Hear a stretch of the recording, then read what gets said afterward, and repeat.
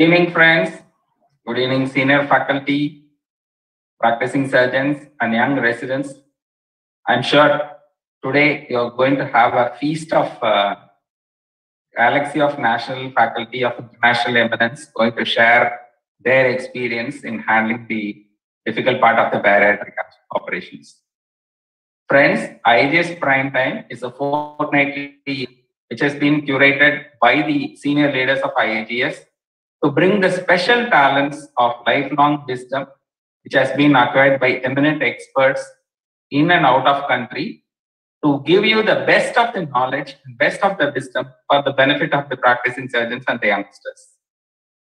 May I now have the honor of inviting our president, Professor Sunil D. Papat. Professor Sunil is known to all the surgical fraternity of minimally invasive surgery in this part of the country. And I'm sure we have participants from more than 6 countries, the associated institutions of friendly institutions of IAGES. As a customary word, it is my responsibility to introduce our president. Professor Sunil Papat is the chairman and head of the surgical gastroenterology at the Nidhi Hospital, Ahmedabad. He has been very much active academics since the last 20 years into IAGES. At various levels of IAGES, from the member to the president, he has held up all the important positions year over year, and he has ascended carefully ladders of the IAGES. Friends, it has been a pleasure to have the leadership qualities of Dr. Sunil Papat guiding us to do program after program, and he has special interest in foregut surgery and endotherapy. And he has been an eminent surgeon doing advanced endoscopy and advanced laparoscopic procedures also. So, ladies and gentlemen, may I have the honor of inviting our president, Professor Sunil Papat, to welcome the faculty and welcome the program. Over to you, sir. Thank you, Dr. Kanagwal. Good evening, friends, respected faculties. I am very pleased and honored to welcome you all to this yet again exciting episode of IAGES Primetime. IAGES Primetime has made its space on digital platform over last 1 year, and now we are clocking more than 2,500 of audience every time we are having a primetime program. IAGES is a 28-year-old organization which is the largest of laparoscopic surgeons in India, the most vibrant organization, and because of the wisdom of its forefathers and founding members, we are seeing the fruits today of excellent scientific and fellowship activities. We lost 6 months because of the COVID pandemic second wave this year. However, in spite of that, we have been successful in doing more than 10 online programs, and now one by one we have started FIAGES endoscope FIAGES. We already completed Falls Upper GI in Delhi, very well organized by our dear friend Dr. Randeep Vadavan. And we have upcoming programs like Lab Colli Skill Course in Jaipur, FIAGES in Goa, then we have Falls Bariatric in Kolkata, Falls hernia in Kanyakumari, then we have Falls Robotics in Delhi, and FAGI, that is Advanced Endoscopy course in Guwahati. Just last week, our dear friend Dr. Kanagwal organized a combo event in Chennai, FIAGES and EFIAGES, which was very successful with more than 200 delegates, and it added more than 100 new members to IAGES. We are going back again to Chennai next month, this month only, to Falls Colorectal, organized by Dr. Pravin Raj. Friends, obesity, all of us are into the treatment of obesity in one or the other way. But obesity surgery has made great inroads over the last 2 decades in India. Today, we are blessed to have the most exciting bariatric surgeons of India giving their presentations.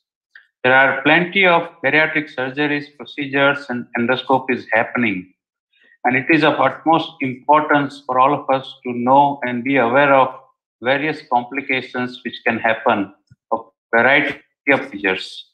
I welcome all the faculties, all the leading bariatric surgeons, and we have the pleasure of having a President of Obesity Society of India, Dr. Manish Khaitan, among us as a moderator. I'm sure this program will break all the previous records, and this will be a once in a lifetime program for all of us. Friends, all these programs are telecast live on DocPlexus, on Facebook Live, on YouTube channel, and they will be available later on IAGES YouTube channel for further viewing. Thank you very much for being here, all my dear faculties. I once again welcome you all to this platform. Over to Dr. Kanagwal. Thank you, President. I'm sure we will update to all the standards which are setting at high bar for the academics for the IAGES. I'm sure back-to-back academics is waiting for academic feast is awaited by all the students and the younger colleagues. Ladies and gentlemen, now we move to the business of this evening. We have the talks from eminent faculty who have been having their lifetime dedicated for this specialization of bariatric operations, for which we have the honor of having the first moderator being none other than Dr. Praveen Raj, who himself has been a very eminent bariatric surgeon who has had original textbooks being published. People start publishing the articles. He has moved to have his own monogram of various areas of bariatric surgery compiled, and it is now revered as a very important textbook across the globe. To his feather and feather of the cap, he has had his MBBS, MS, and later he did his DNB in surgical gastroenterology, and he has obtained PhD in bariatric surgery. To add more further, he has got trained at multiple centers in Australia, Weill Cornell, New York, and his annual program on laparoscopy has been a very astounding success.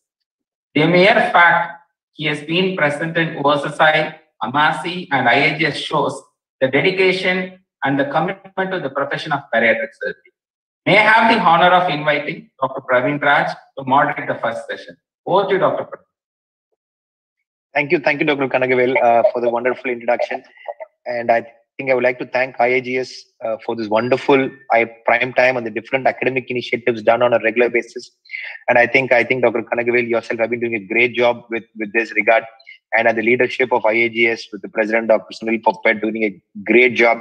And I think it's a pleasure and privilege to be part of this wonderful session on bariatric surgery, focused on the complications as such. It gives me immense pleasure to introduce to you Professor Sandeep Agarwal, I think who's the well-known bariatric surgeon in the country from the prestigious Institute of AIIMS, and who also is a surgeon, who's also the surgeon who did the first robotic gastric bypass in the country, and who has some of the largest number of publications in the country in different aspects, not just from the surgical aspect, but from the science behind bariatric surgery. And with this regard, I think we have worked together so well for a long period of time. And I think none other than Sandeep Agarwal would be the right surgeon to talk to you on general bariatric surgery. However, for the topic for today, which is the complications of sleeve gastrectomy, and I think it's wonderful to see Dr. Sandeep after a long time. I think COVID has kept us away for long, and I think good to see you. And I'm sure you'll do great just for your talk. Welcome, Dr. Sandeep. Over to you, and looking forward for your lecture. Yeah, good evening, everyone, dear friends and colleagues. And thanks, Praveen, for the introduction. And also like to thank Dr. Sunil Popat and Dr. Kanagwal for this opportunity to be talking on a very important topic, which is really important in bariatric surgery because sleeve is one of the commonest procedures. So I'll just be sharing my screen. And so can you see my screen? Yes, sir. We are able to see your screen, sir. Okay. Great. So I bring greeting from AIIMS, and So again, as I said, the topic is an important one. Sleeve gastrectomy being one of the most common procedures. 60% of all the bariatric procedures across the globe are sleeve gastrectomy. And despite a lot of initial issues and myths about sleeve, it has come of age and has become a very standard procedure and it evolved in technique over the last 10 years to be a fairly safe procedure. I must say that. There's no conflict of interest as far as this talk is concerned. If you look at the complications of sleeve or any other bariatric procedure, as such, the leak is probably the most dangerous complications, may not be the most common. Bleeding, stricture and other issues leading to food intolerance, and in the long term, gastroesophageal reflux and Barrett's. And there are other complications, but I'll focus on these 4 because the time is short, limited. So we talk about sleeve falling sleeve gastrectomy. As I said, it's the most feared complication. The overall reported leak rate globally varies from 0.7, average being 2.5%, but over the years it has reduced to roughly between 1 to 2%, less over the last decade. And in a paper by Dr. Michel Gainer, he showed that leak rate is decreasing, roughly in 46,000 cases, showed roughly about 1.1%. Why is it important? Because leak leads to abdominal sepsis, multi-organ failure, prolonged admission, chronic gastric fistula, and a lot of morbidity and some mortality. And this requires multiple interventions, whether endoscopic or operative or radiologic. And it's a real trauma both to the patient as well as surgeon. And mortality has been reported up to 3.3%. If you look at the diagnosis of sleeve, it's basically clinical as in all other areas of surgery. But there are laboratory parameters which can help, like brain fold amylase or C-reactive protein. Imaging is required in most cases, and sometimes we may have to resort to re-laparoscopy. We are all aware of the clinical features: fever, more than 100 degrees Fahrenheit, tachycardia, more than 100 per minute, abdominal pain, left shoulder pain, tachypnea, patient not looking well. I think it's probably one of the most, important thing. If you go on a round, every day one should exclude a leak, looking at the patient and other parameters. And obviously symptoms, it's been reported at the time of leak. In an early leak, tachycardia is probably the most important symptom. And for the late leak, fever is the most important symptom. In this series, by 16 leaks, fever was found to be the most important symptom, as most of the leaks present late. So the diagnosis is, you have to have a low threshold. The essential symptom may be delayed, and hence high index of suspicion is absolutely mandatory. Don't rely on the drains. Drains are usually used, including us. We still use it, but they have a low sensitivity to identify the leak. And drain fluid amylase, however, may have a high predictive value. But the most important, probably, laboratory parameter used nowadays is C-reactive protein more than 150 milligram is an indicator of a complication. Imaging, as I said, is frequently used. However, upper GI series, has a poor predictive value, and in a negative study does not rule out a leak. First investigation choice is CCT, oral and IV, and one can have an additional on-table gulp of oral contrast, and has been reported to have a detection rate of leak of 75%.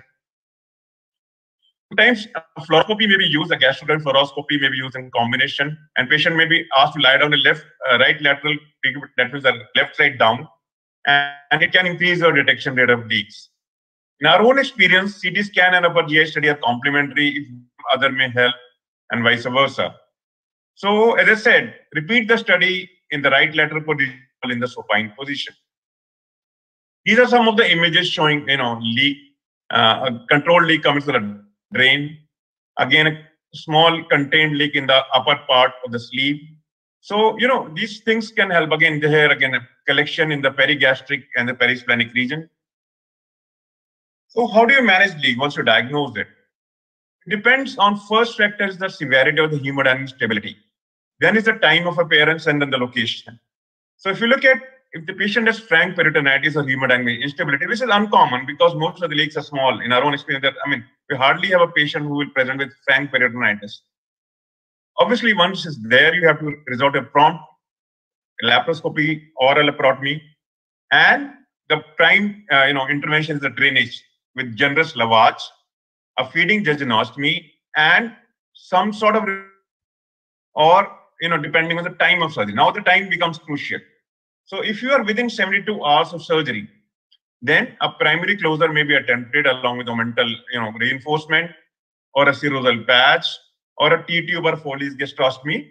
However, if you have more than 72 to 96 hours, no attempt should be made to repair the defect because it increases in size. It makes the things worse. So drainage and lavage alone will help here.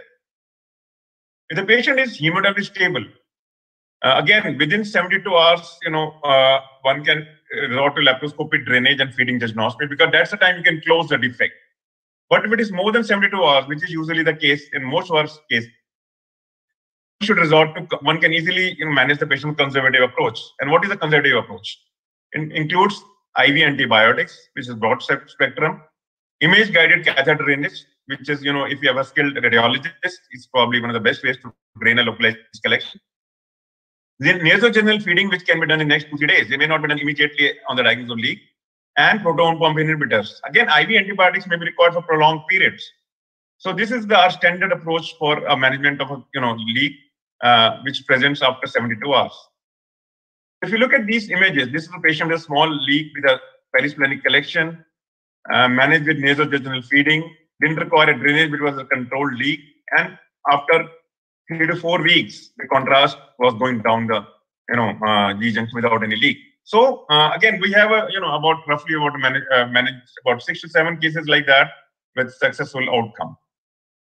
What are the intervention for persistent leaks? And I will talk about endoscopic options in brief because they become popular. And then there are the surgical options. So what are the endoscopic options? One of the commonest intervention used nowadays is the self-expanding metallic stents and the plastic stents. And some people, if the defect is small, one can use clips. As in this, clip, we have tried using clip in this patient where the defect was small but did not succeed. And so the success of clips depends on the size of the defect. Then you have tissue sealants, suturing systems, and then internal drainage techniques. The basic principles are you drain the collection either radiologically, surgically, or endoscopically. Then, considering the various aspects of the leak, the defect size, the margins, the viability, one can determine the appropriate endoscopic approach. So, what are the principles of endoscopic management? Treat the distal obstruction with balloon dilated or luminal stents, because obstruction is a common, cause of leak, a distal obstruction. Remove foreign bodies from the leak site and intervene early. That's what the endoscopy say. Although from our own experience, we have not required endoscopic interventions, and whenever we have tried, we failed actually. So maybe you need a really expert bariatric endoscopist to do these things. And what are the endoscopic techniques? The closure techniques, the covering techniques, and the drainage techniques. The closure techniques include clips, as I showed, endoscopic sutures, and the endoscopic, sutures. The covering techniques include stents, the tissue sealants, and the drainage techniques which are used, in chronic fistulas, the endoscopic vacuum therapy, pigtail, septotomy, and balloon dilatation. I won't go into the details of these approaches. We don't have any practical experience, but nowadays, stents are basically used early. If you're planning to use a stent, use it early in an early leak, less than 45 days, because more than, after 4 to 6 weeks, the tracts gets epithelialized and stents may not work. And use a stent which is designed for sleeve, like a mega stent, which has a decreased chance of slippage.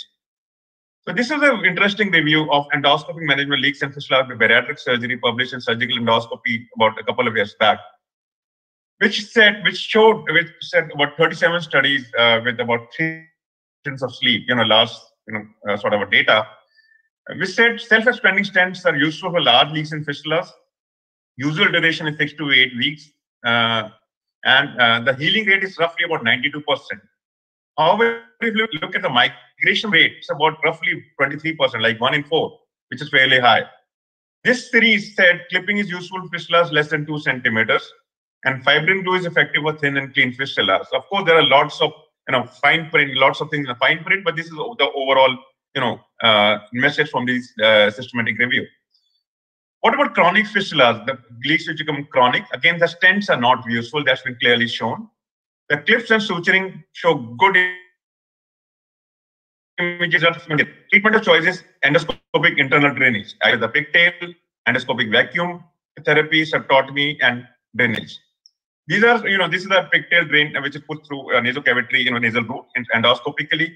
And a septotomy is basically removing the septum using a needle knife to create a common cavity where you can wash the abscess cavity and irrigate it and put a catheter to drain. This is a summary of this, endoscopic management where early leaks are managed by stents or clips depending on the size, and the late leaks of the fistula are managed by septotomy, balloon dilatation, or internal drainage with EVT. Now coming to bleeding. Now bleeding, if you look at roughly the rate is again 1 to 2%. I think with the more emphasis should be placed on prevention of this complication, because leaks have decreased with careful attention to a lot of things, but bleeding is still a problem. And roughly the rate is between 1 to 2%. If last season it was shown to be 1.6%. So where does the bleeding occur from? The staple line, the omentum, the short gastric vessels, the port side, or due to anticoagulation itself. And we are all aware how it presents: tachycardia, hypotension, excessive drainage, increasing pallor, and abdominal pain. Don't look at the drain. Don't depend on the drain. Drain may get blocked. I think the single most important factor is hypotension or abdomen. Abdomen can hide liters of blood without showing any other sign except hypotension. So once the hypotension is there, please rule out bleeding as a cause. Management is conservative in most of the cases. Resuscitation, stop the anticoagulation and do a serial hematocrit and close monitoring, arrange and transfuse the blood. And re-laparoscopy is required, especially if you have early bleeding on the day of surgery, or the drain output is high, or the patient has persistent, hypotension, which is really having a recurrent hypotension. One episode of hypotension, you transfuse blood, patient becomes stable, it's all right. But if patient has again an hypotension, please rush to OT and re-laparoscope.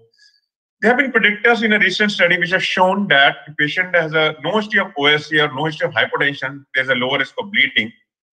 And the high risk of bleeding is associated with no stapler reinforcement and low level of surgical expertise.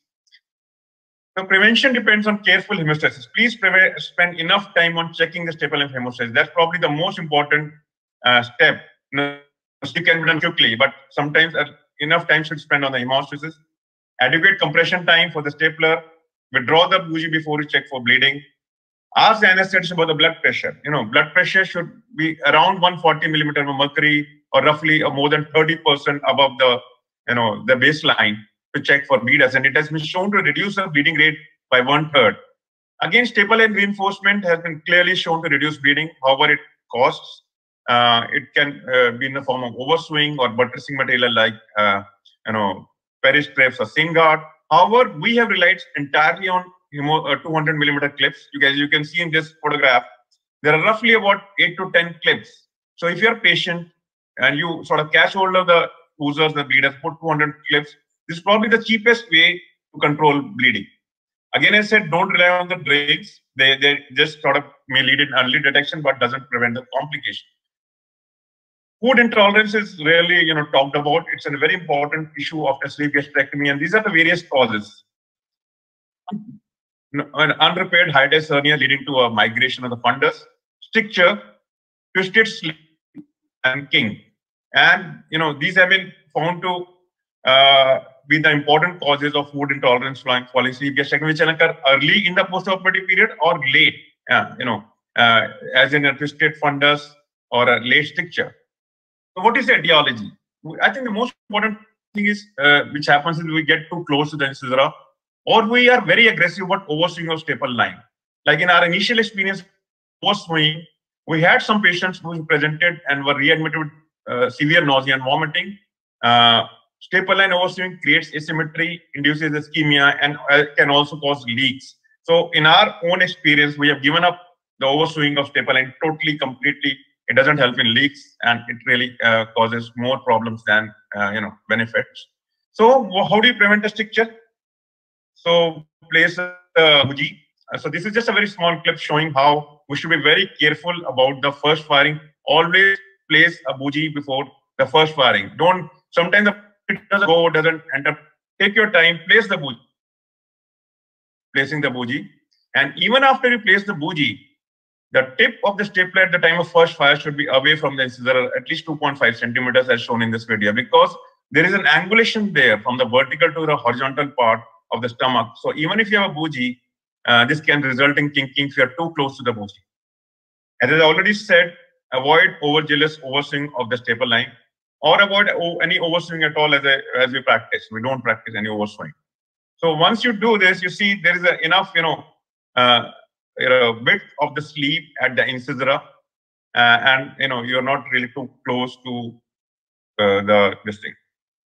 So what are the symptoms of when we say food intolerance? It can be in the form of recurrent vomiting, dysphagia, rapid weight loss, weakness or vernix encephalopathy, and one of the author described a common symptoms as BAF symptoms like bloating, abdominal pain, regurgitation, and food intolerance. And how do you evaluate these symptoms? Now, don't psychological issues. I've seen some of the patients being referred to a psychiatrist for these symptoms because they think everything is normal. We have done a good sleep. Take a good dietary history. Some leads to these sort of symptoms. However, we must investigate any sort of serious symptoms. Endoscopy is the first investigation, but may be normal in the presence of twist or king, because the expert endoscopist can negotiate this twist or king. I would always recommend the surgeon to be endoscopy is done, or if you can do your own endoscopy, that would be wonderful. Barium studies are probably the investigation of choice, or you can do a CD scan with 3D reconstruction, or one may sometimes require diagnostic laparoscopy where external adhesions can lead to a kink or a twist of sleeve. And we have seen in 1 or 2 cases this has happened. Treatment is resuscitation. I won't go into details of that, but definitive management is eating behavior modification, endoscopic dilatation of any stricture, repair of any hiatus hernia, and surgery. If you're repairing hiatus hernia, maybe good idea to convert to RYGB or do a stricturoplasty depending on the findings of the case. Reflux is a real controversial issue, but it's become important. One of the long-term complications of sleeve is reflux, and some of the recent papers have mentioned a very high incidence of Barrett's. But our own data on more than 80 endoscopies, I think it's touching 100 now, has shown only one case with the in biopsy-proven Barrett's esophagus out of these, and more than roughly 90 endoscopies.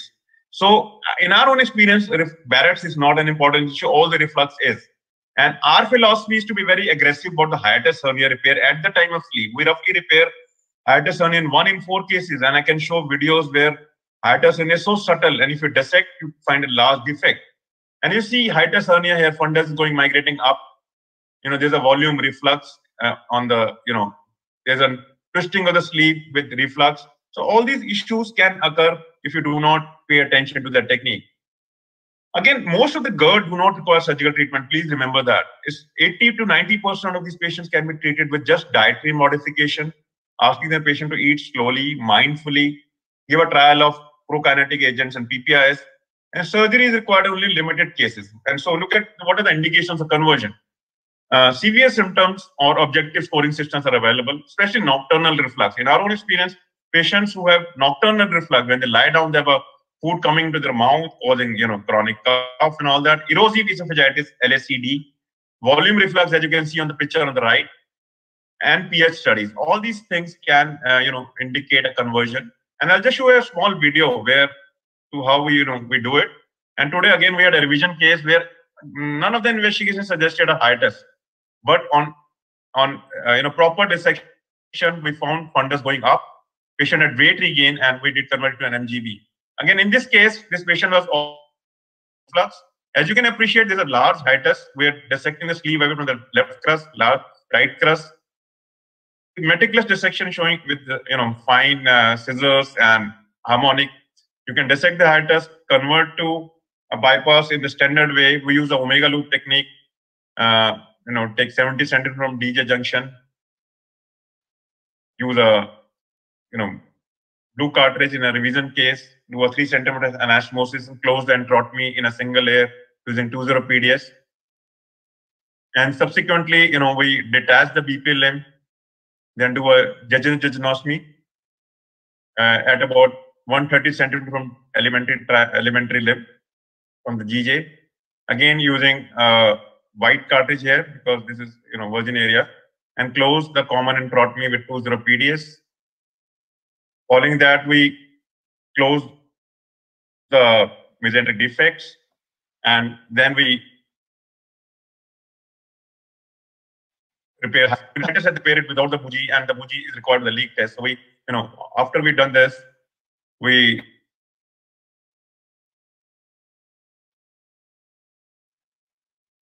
so this is a high test repair. So just 2 or 3 sutures with endostitch or 10 proline is enough, and we ensure an adequate length of esophagus and appreciate of 3 centimeters to drain and come out. So this is required in certain limited cases. Again, most of the GR patients can be managed conservatively. Okay, I'll just go to the next slide. So how do you minimize the reflux? You must pay attention to the sleeve morphology. Avoid too narrow a sleeve. 38 to 40 French bougies or 34 French. As I said, pay close attention to filing the first stapler. Avoid any twists in the sleeve. Repair the hiatus hernias, which are clinically. And so just to conclude my talk, never, ignore patient's condition. Patient doesn't look good. It may be like confusion, patient not looking very awake, hypoxia, tachypnea, or all can be due to a leak. The symptoms of leak can present subtly and yet be rapidly fatal because this obese patient can have a very fast inflammatory response. So very close observation and decision making is required irrespective of the time of the day. If you do imaging, read films together with the radiologist. Our protocol is immediately consult the consultant radiologist and discuss the films with them. Again, explore a relapse as soon as possible or drain the collection as soon as possible. And do not let anyone in the team suggest, more imaging, more, you're waiting for the next day and saying, patient looks all right. The best diagnostic test is re-laparoscopy. Don't forget that. If you ever put imaging, the imaging is and the clinical findings are not matching, go in for a re-laparoscopy. You will never regret. Don't over-rely on imaging, especially if negative. Again, do not let the sun set on obstruction applies here as well. And you should do a prompt re-laparoscopy without regard to any convenience, schedule, or sleep time. Denial is dangerous and delay lethal. So if you want to prevent it, minimize the complications, always tell the patient what the complications can be. Consult the patient that if they have fever, give them their phone numbers, whom to contact. If they have persistent vomiting, severe pain, so they should know when to call the surgeon on how to reach their surgical team. Thank you. I hope I have finished in time, roughly about 22 minutes. And I invite you to this course basically for postgraduates in various medical colleges and various other centers, which is a 1.5-day course on basics of bariatric surgery. I know Sarfaraj is doing an advanced course in bariatric surgery in Kolkata, but this is a basic course in bariatric surgery. We are looking at ability about 50 participants, and we are planning to give them complimentary accommodation as well in Delhi. And it will be a nice course which will show all the 3 basic procedures, discuss each procedures, the history, the technique, the complications, and the counseling, the dietary part. So it'll be a nice, basic course. Roughly, whoever is interested, please, contact me or email at our forms website. Thank you so much. I'm open to questions now. That was a wonderful talk, Dr. Sandeep, as usual. I think you covered the complete aspects of the prevention to management of sleep complications. And to start off with, I think you have a large experience in bariatric surgery and sleep gastrectomy for the last decade or so. Because the sleep complications continue to be there, including leak, which is probably the most dreaded complication. So what has been your learning curve in the way you have done your sleep gastrectomy since you started until now? And what would be your advice to the young surgeons who are starting up with sleep gastrectomy?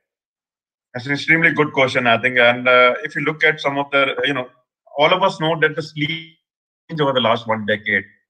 When we started and now where we are, there are a lot of things which we have changed. And one thing which I have learned from my learning curve is don't be too aggressive about the tightness of sleep. It doesn't give you more weight loss. It only gives you complications. That is point number 1. Don't take sleeve as a simple operation.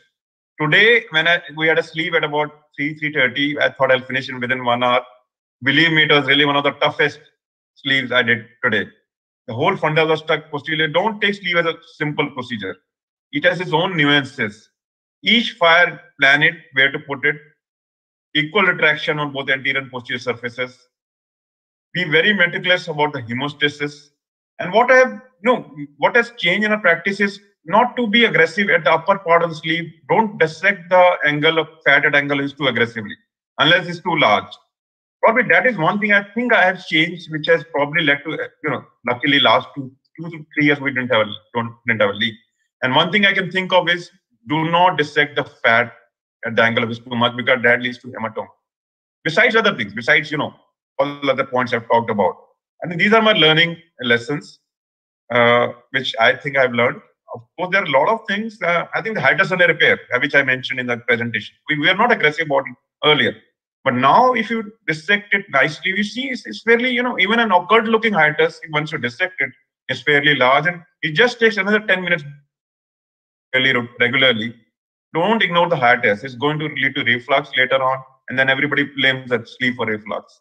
So repair the hiatuses, learn how to repair it along with sleep gastrectomy. That'll be my answer to it. Oh, great points and great learnings for the youngsters. Now, I think going on to leak as such, let us say, for example, a surgeon who's in his early curve of his career has done a sleep gastrectomy. He notices leak on the 4th or the 5th day post sleep gastrectomy. But let's say, for example, he hasn't managed a sleep leak earlier. So what should he do? So should he do something on his own along with the medical gastro that he's working with? Or should he intervene? Or should he refer to another surgical center? Or should he seek help? What will be your advice? Yeah, again, a great question. So if you look at our own experience, most of the leaks are small, because if we haven't created a blunder, misfired a stapler totally, most of the leaks are small. They're present usually, as I said, 4th to 5th day. They lead to a localized collections, and patients are usually hemodynamically stable unless you have delayed the diagnosis or not drained the sepsis. So first thing first, drain the sepsis right away. I mean, there's no time left. If you diagnose sleep at 10 o'clock, drain it within the next few hours, either by re-laparoscopy. But if you have a good interventional radiologist, we have drained our collection even at night, because at AIMS we have a very good department of radiology. But if you don't have it, go drain it at night. Don't wait till morning. Point number one. So there you don't need to refer any patient, please. If you're a bariatric surgeon, you're supposed to have good laparoscopic skills, you can drain it. Point number one.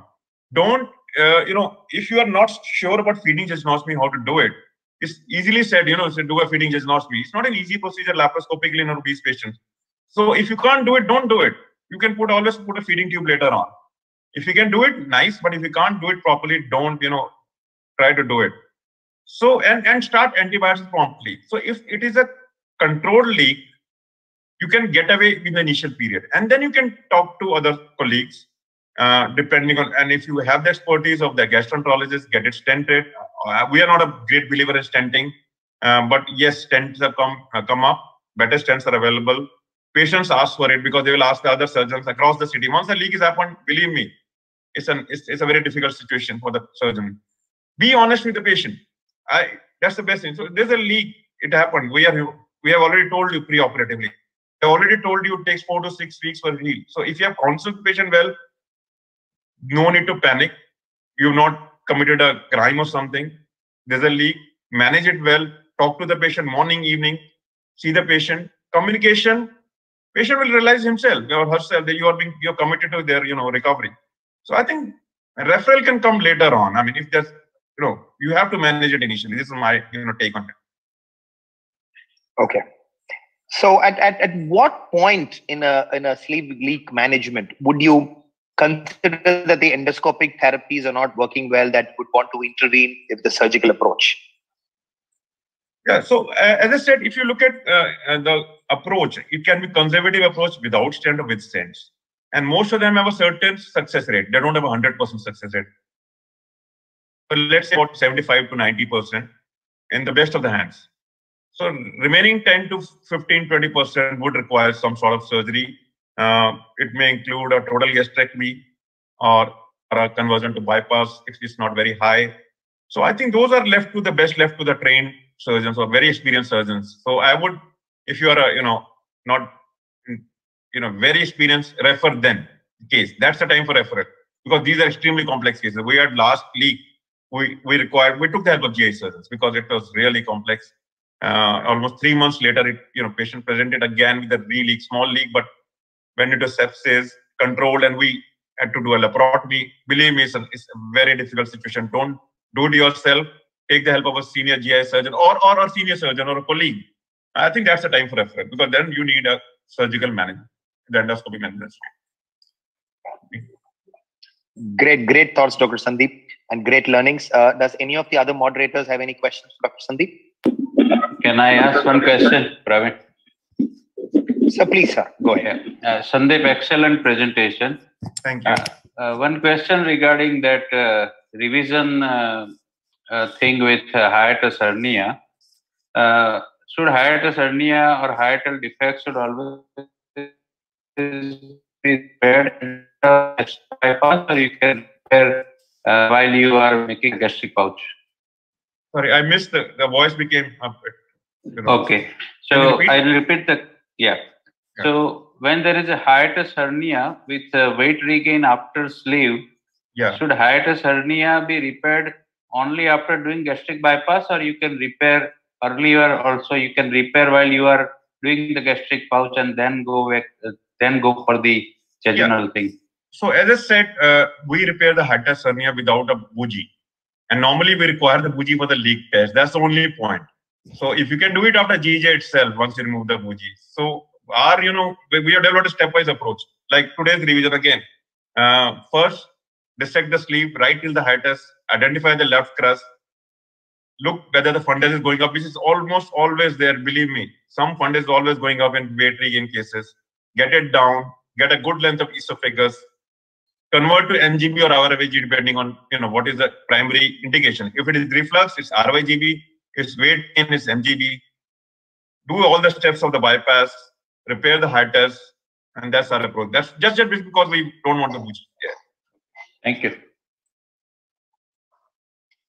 Any questions from any of the moderators?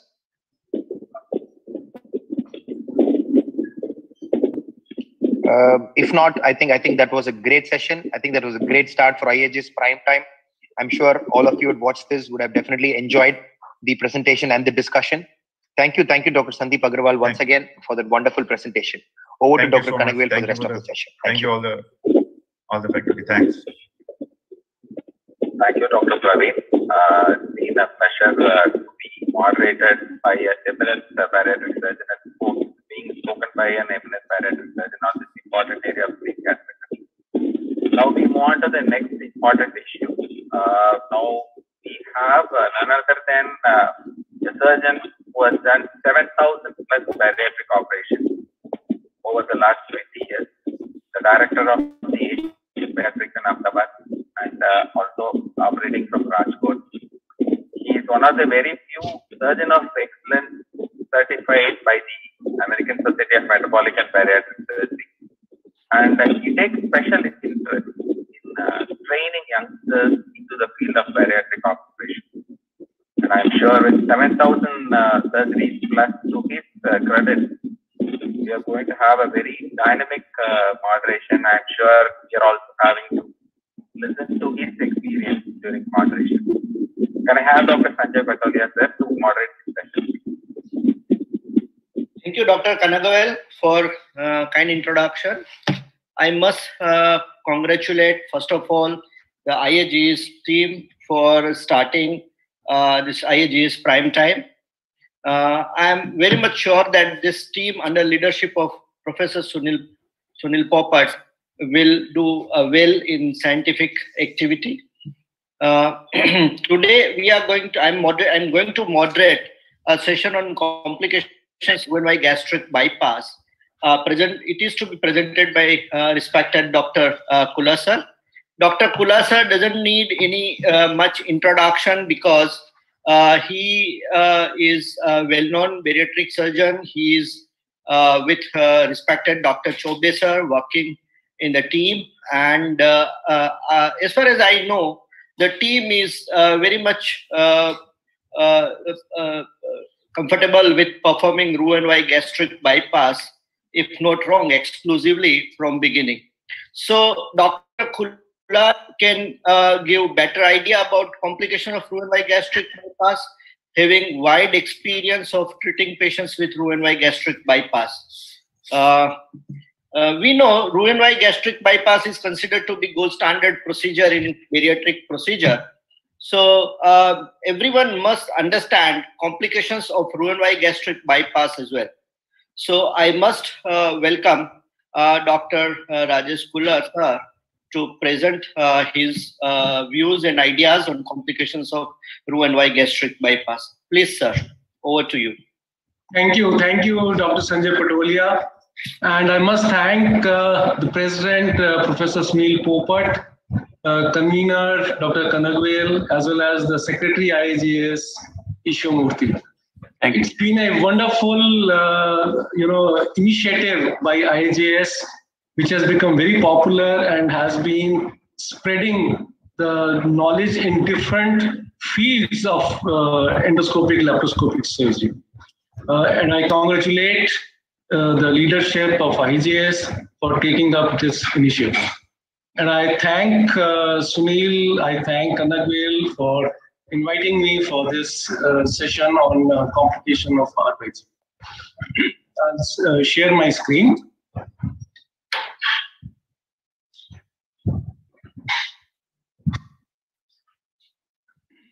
I bring greetings from the Max Institute of Laparoscopic, Endoscopic and Bariatric Surgery, Max Healthcare, New Delhi.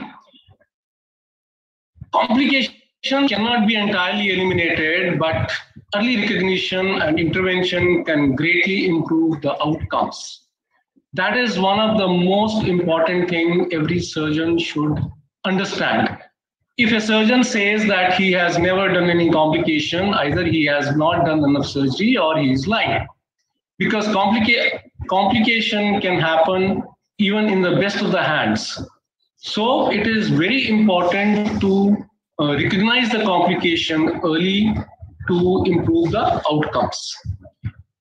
It is more apt in bariatric surgery because bariatric surgery is technically much more complex. Because these patients are complex patients. They may not have any comorbidity like diabetes, hypertension, but just their excess weight makes them a complex patient itself. Along with that, they are more prone to have comorbidities also, like diabetes, hypertension, sleep apnea.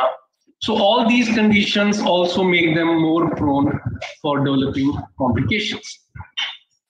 Now, after RYGB, the complications can be early or late, and any complication in these patients, they are challenging.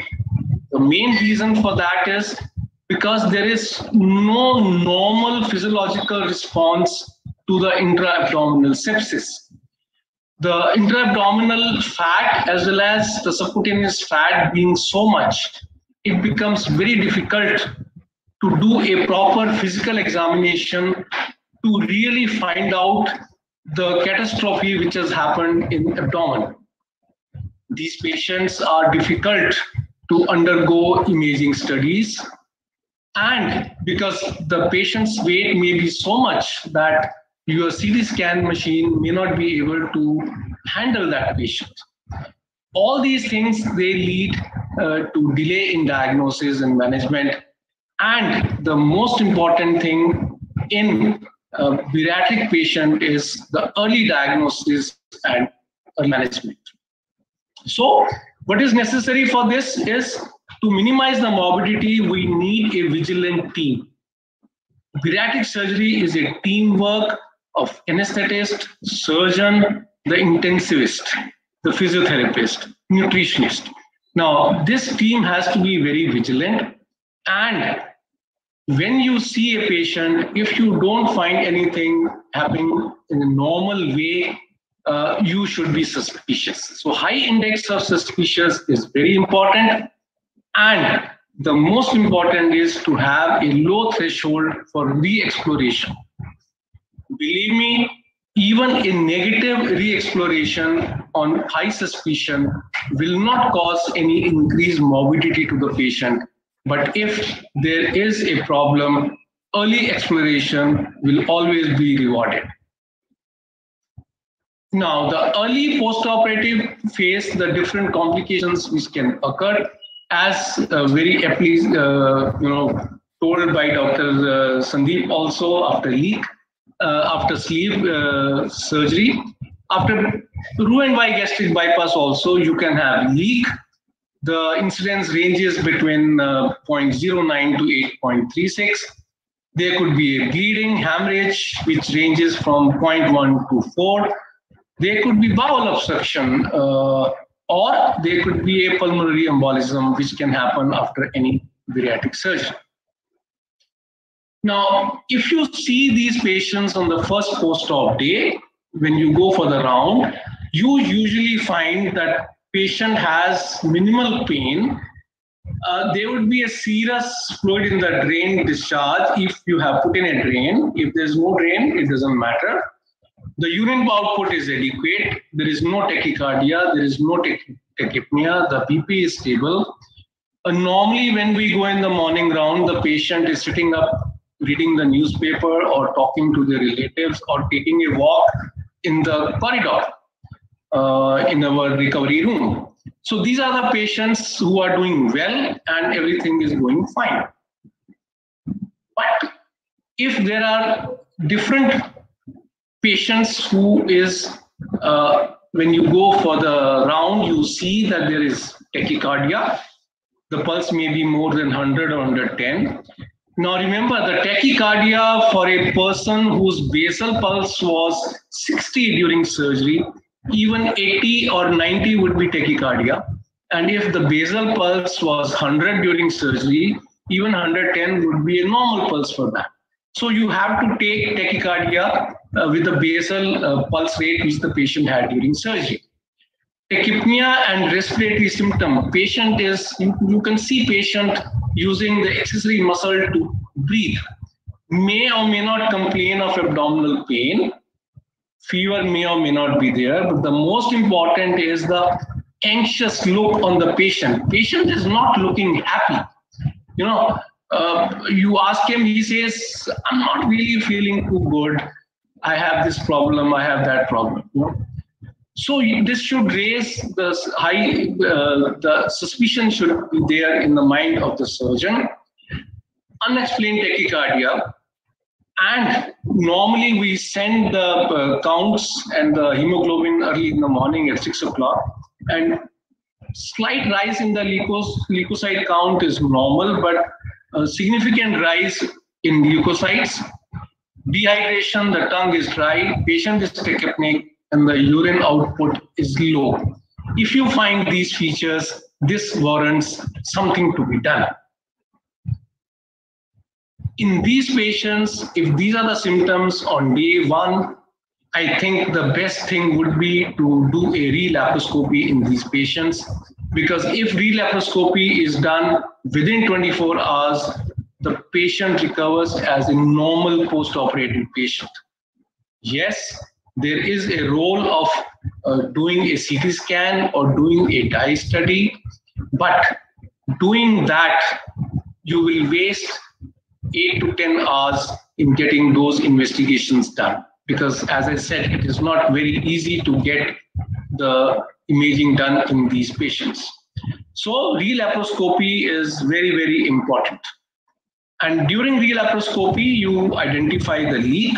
And as you have gone early, usually it is possible to suture, do a thorough lavage and put drains if you have not put before.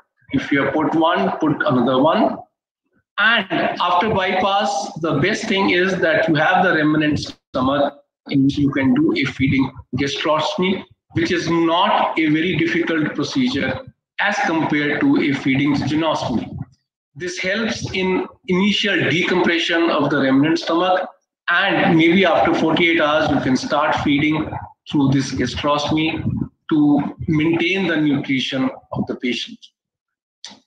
This is the patient which we had to go in on the day 1. and this is the finding. You can see the striking feature is that in this you don't find any bile as compared to the other leaks. There is no bile in the gastrojejunal leak. You see the clear fluid, and that's the gastrojejunostomy, and that's the perforation you can see. You will see a spurt of fluid coming out of it. So it's a early perforation. You can see the suture, that's the staple line. It is at the junction of gastrojejunal anastomosis. The tissues are not that bad. They are holding the sutures. So with the 2-0 vicryl or and once you have closed the perforation, it is not very difficult to do a gastrostomy. The remnant stomach is just lying by the side. Take a purse string suture, put in a Foley's catheter.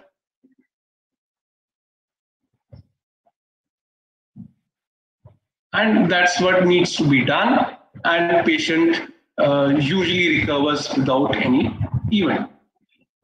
Another leak can occur from is the jejunojejunostomy. Although leak from jejunojejunostomy is very, very rare. This is the only one leak we have had till now in last 20 years from the jejunojejunostomy.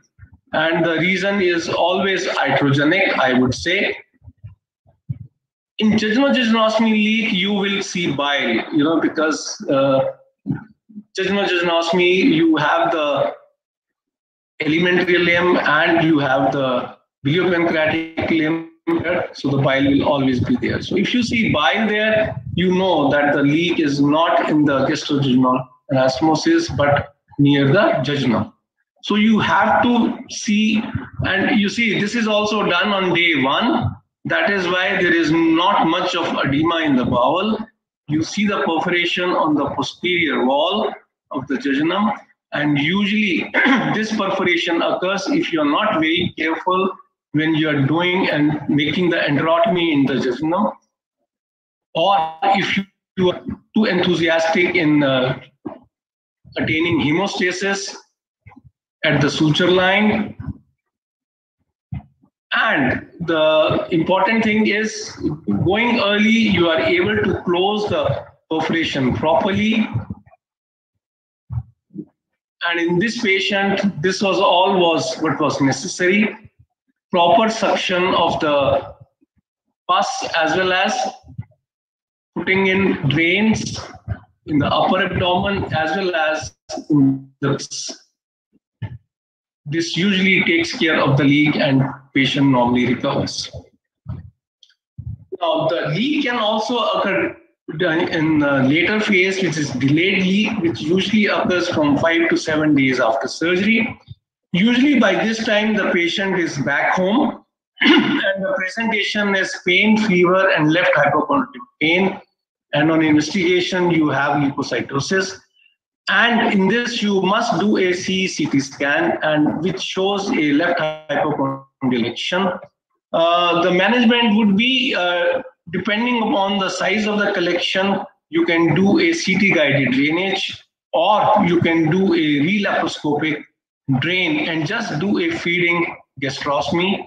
At this stage, it is impossible to put sutures at the perforation site. And usually these patients with good feeding and good nutrition, they usually heals in 2 to 3 weeks, because as compared to the sleeve leak, Roux-en-Y bypass is a low pressure system. There is no high pressure in the pouch, so the perforation usually heals quickly. Second important complication is hemorrhage. Hemorrhage can occur intraluminal or it can be intra-abdominal. Now, the diagnosis is very important and it depends on the presentation, how the bleeding presents.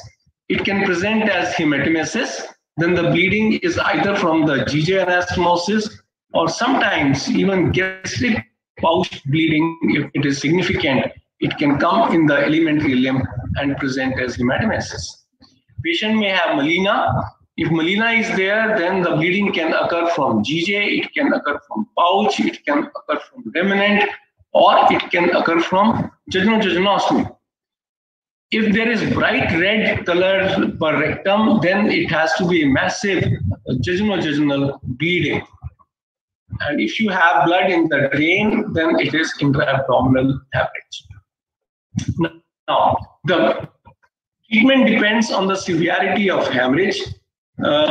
Usually it's a low volume and frequency, and if the drop in hemoglobin is less than 2 grams and the patient is hemodynamically stable, the management will only be that stop low molecular weight heparin and transfuse blood if hemoglobin is less than 8.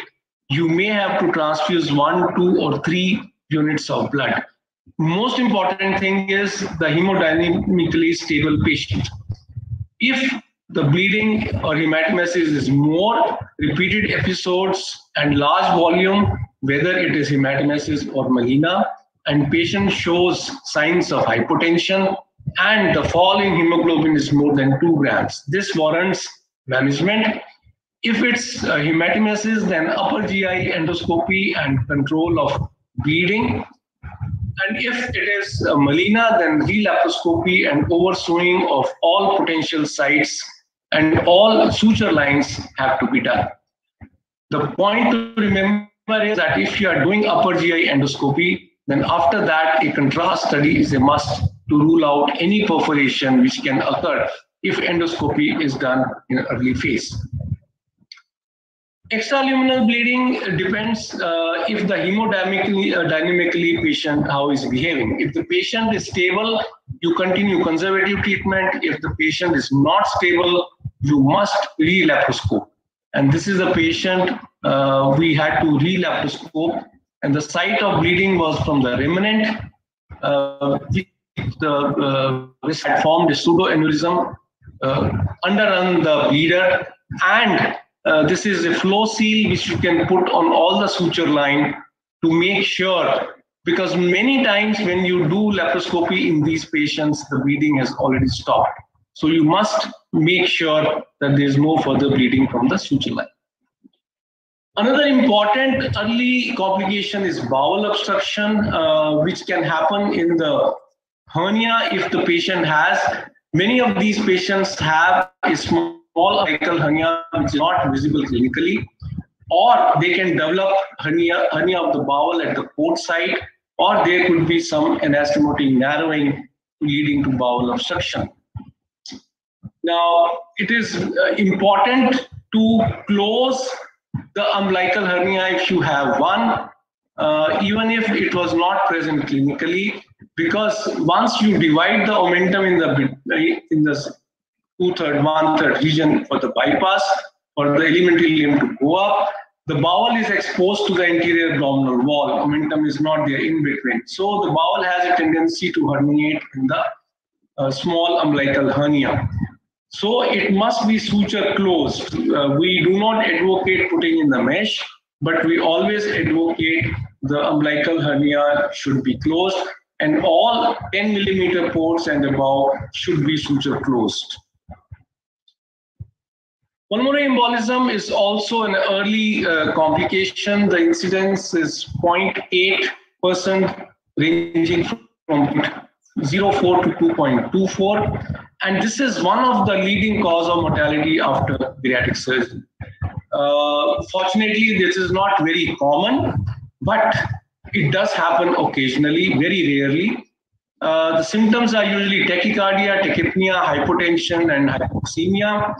The investigations are ventilation perfusion scan, CT pulmonary angiography, and echo to diagnose this condition.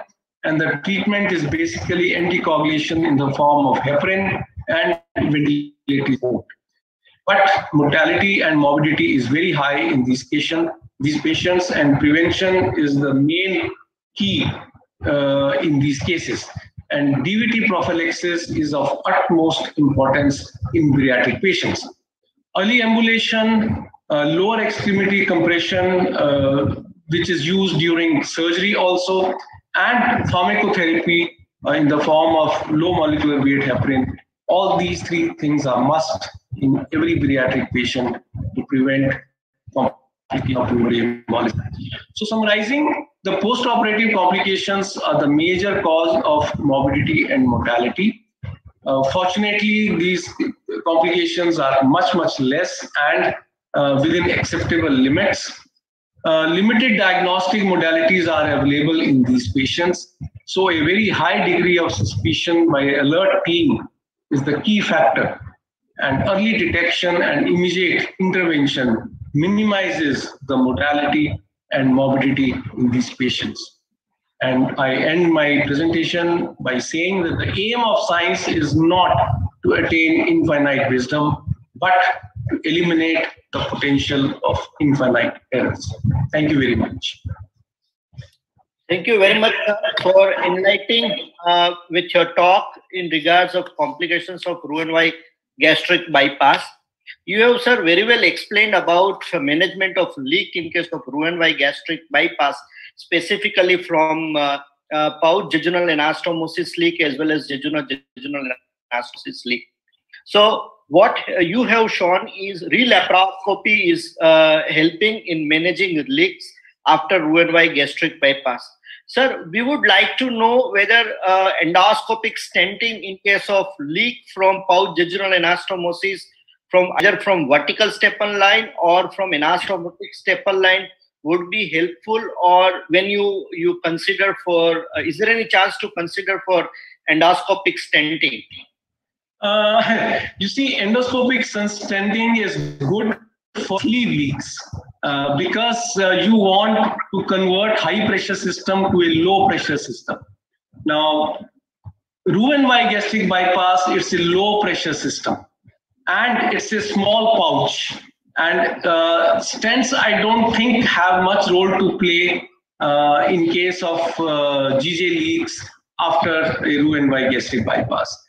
I think the important thing to understand is that, if you diagnose it early, the early closure of the perforation gives you the best results.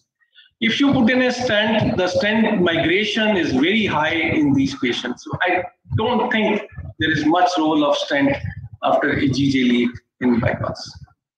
Recently, I was discussing with our endoscopic colleagues, and he was suggesting about anti-migratory beta stent, which he was very much hopeful about it, and he was suggesting and trying to endoscopic stent in case of leak where patient is vitally stable. So that is, I think, opening up a new era for managing gastric leak after Roux-en-Y gastric bypass. And you have beautifully shown about managing jejunal anastomotic leak. Sir, any advice to prevent jejunal leak specifically for the beginners? Because you told that it is mainly iatrogenic leak when it comes to jejunal leak in Roux-en-Y gastric bypass. Yeah, you see, the most important, if you people who are doing bypass, you have to do enterotomy in 2 limbs of jejunum to pass your stapler. Now, enterotomy is done either using cautery or using the ultracision. Now, if you are using cautery, if you're not careful, sometimes your activated hook can touch the posterior wall without your knowledge, and that can cause later on leak. So when you are doing enterotomy for making a jejunal anastomosis, it is very important for your assistant to hold the loop well, put the loop under traction, so that it is, you only go puncture the interior wall of the jejunum on both the loops, and then you enter. Second very important thing is, once you have passed your stapler, both the limbs, you must lift up. Before you fire, you must lift up your stapler so that the posterior part of the posterior wall mucosa doesn't come into your stapler. You see, it is not easy to put your scope inside the anastomosis to look at the inner anastomotic line. You see only the outer anastomotic line. So what the stapler has done inside, you have to be careful. So always lift up your stapler before you fire, and make sure that your two limbs of the staple are anvil and the staple are freely moving in the jejunal loops before you fire. This is very important to prevent any injury, iatrogenic injury in the jejunal, because otherwise there is no reason for jejunal anastomosis to leak. And what you saw in the video, that was not from the anastomotic line, it was a little away from the staple line. So, and this is the only one which we had. Yeah. It's a very rare operation. Yeah. And sometimes in case of struggle, we may injure the intestinal wall with the tip of stapler. Exactly. And that's also important factor which we need to take care about. Yeah, absolutely. Sir, regarding intestinal obstruction, internal hernia is very important factor which we should never forget. So we would like to have some advice or some tips, or what is your practice to prevent internal hernia, that I think every beginner or every junior surgeon who wants to start bariatric program, they must understand, and they should not neglect it. Yeah, you see, I didn't discuss internal hernia because that complication usually occurs little late. Once the patient has lost some weight, then the internal hernia, there is more tendency for internal hernia to develop. Normally, what we have seen internal hernia occurring after 3 to 6 months, earliest after 3 to 6 months of Roux-en-Y gastric bypass. It is 100% importance that both the jejunal as well as the Peterson defects should be closed. Why I'm saying so is because when we started our bariatric program, there were reports, whether you close or you don't close, the incidence of hernia is same. So we were not closing. Okay, so after 4 years of doing number of bariatric patients, we started getting our share of internal hernia. So we started getting internal hernia from the jejunal defect. We got 4 or 5 of them in a row. Then we thought, no, we must close the jejunal defect. Peterson doesn't occur. So we started closing jejunal defect. After 2-3 years of that, we started getting Peterson hernia, internal hernias. So we have experienced from our own personal learning, we have learned that both the defects should be closed. That is the only safeguard to reduce. And we have even published a paper in obesity surgery, our experience, that closure of both the defects definitely reduces the incidence of internal hernia. Because we have seen internal hernias and we have had all, share early presentation, late presentation. 2 cases we had to do massive gut resection to save the patient. But most of the cases, we could reduce the hernia in time and salvage the patients. But the internal hernia, you must close both the defects. Very, very important. True, sir. So majority of surgeons who are now strongly believing to close both the defects, they have the same experience which you have mentioned. So that's very important to understand the closure of both the defects. Yeah. Sir, gastric bypass is very well established for the weight maintenance effect as compared to other procedure, I mean the restrictive procedure. So do you think banded procedure can give better results in terms of weight maintenance as compared to non-banded bypass? Yes, that is a very important question. I have my reservation about the band. We started our bariatric program with the gastric band, you know that. And a time came when we had to remove all those gastric bands. The banded band placed over the pouch in RYGB is a very loose, band, which does not even encircle. There is always a gap between the pouch. Now, I'm not able to understand that how this placed band, which is not causing any obstruction or any, pouch is not dilated as yet. but still banded bypass gives better results in first 6 months as compared to non-banded. I do not know how it happens. The day that band starts making its effect for not letting the pouch to dilate, it will cause erosion and will come inside the stomach. So there are enough reports of bands being eroded into the gastric pouch in which banded bypass has done. The weight regain after Roux-en-Y bypass has got multifaceted factors, which include from eating habits, the patient's habitat, the eating habits. The size of the pouch, I would say, is much more important. Size and the volume of the pouch is much more important as compared to placing a band around the pouch for maintenance of weight. That is my personal view. There may be different people. There are so many people who are in favor of even putting a band on the sleeve. I do not see the logic putting a band on the sleeve. But there are, you will find different people, different surgeons experimenting, and that is the only way to progress, I would say. If you don't do odd things, you will not come across with new things. But my personal feeling is that if foreign body placed around a narrow tube, once the tube starts dilating, that band will erode inside the stomach. The purpose of band will go. So that is why we have not started putting band. We have not put till now even a single band. We are doing standard Roux-en-Y gastric bypass, small pouch, 30 ml pouch, and we have good results. I'm quite happy with that. True. Sir, last question I would like to ask about reversibility of the gastric bypass. Gastric bypass is reversible procedure.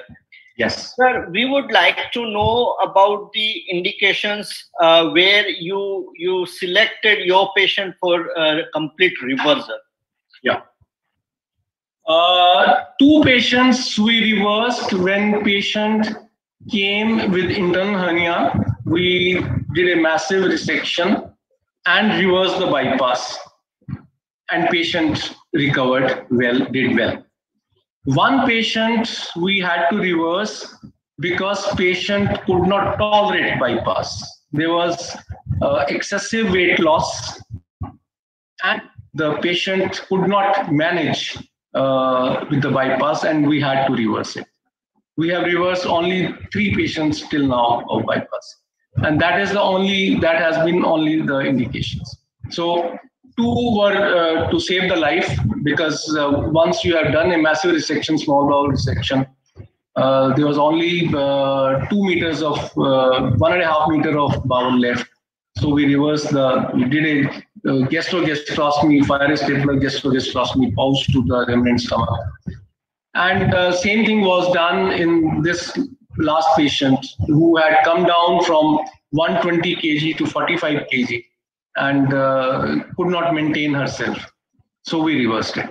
And she's doing well. Okay. Thank you, sir, for your enlightening session on complications, and with answers to our questions. We got detailed information, and thank you so much, Dr. Kanagavel, Dr. Sunil Popat, for the scientific program. Thank you very much. Thank you very much. Yeah, thank you very much, Sunil. It was a wonderful session. Thank you, Sunil. Thank you, Kanagavel. And thank you, everyone who is participating in this session for this wonderful program. Thank you, Dr. Kullar. Always your teaching is excellent, and we all enjoy it. Wonderful. Thank you.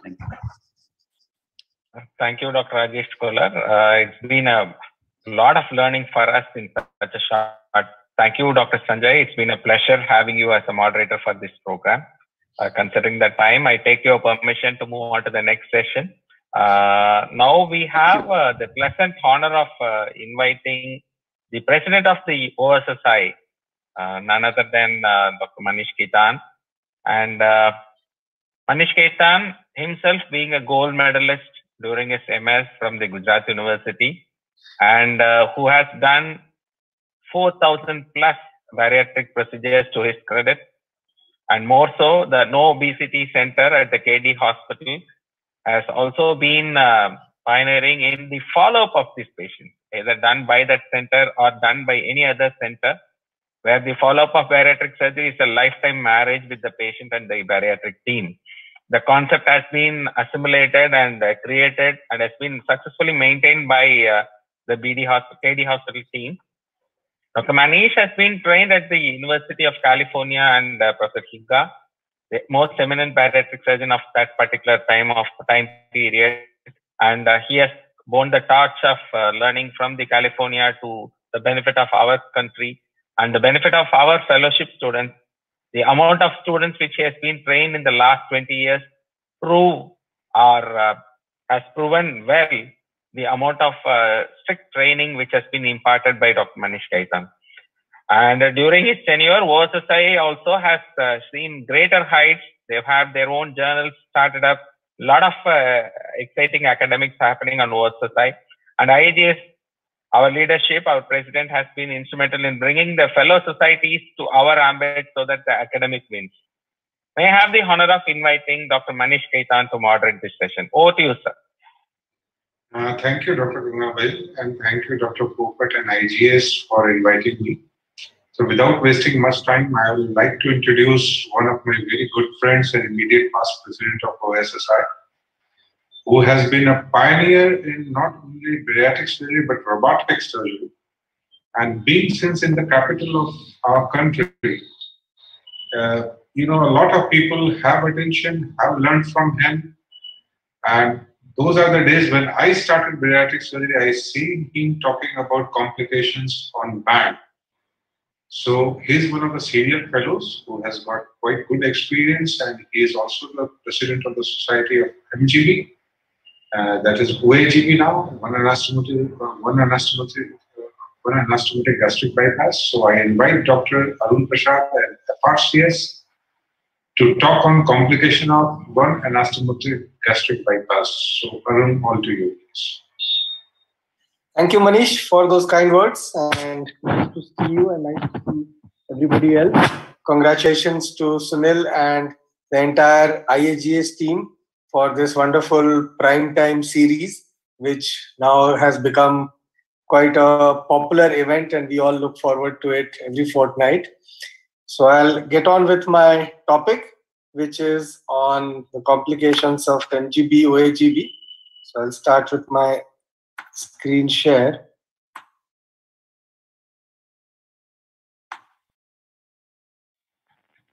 So when we talk about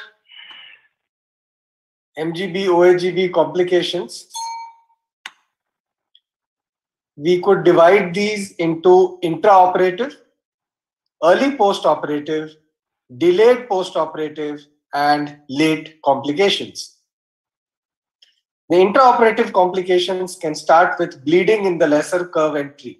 So the first step which we do during MGB is entering the lesser curve, and while entering you can encounter some bleeding which can be annoying. Hence it's very important to patiently take this step, because once you've made this opening, after this the chances of bleeding reduces. Then at the same time, you can also cause an injury in the lesser curve while you are trying to make this window. So this first step can be of a problem, and one should not be in a hurry to start off. So be gentle, be patient. As soon as you have opened this window, the rest of the procedure becomes relatively easier.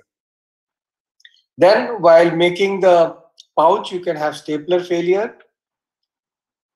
Next problematic area is towards the end of your pouch making, the sleeve which you are making, and that is when you are doing a retrofundal stapling. So you can get bleeding there. Now, many MGB surgeons would say that there is no point in dissecting out that area, and we keep firing our stapler till we reach the end. Even if you don't disconnect, it's not a problem.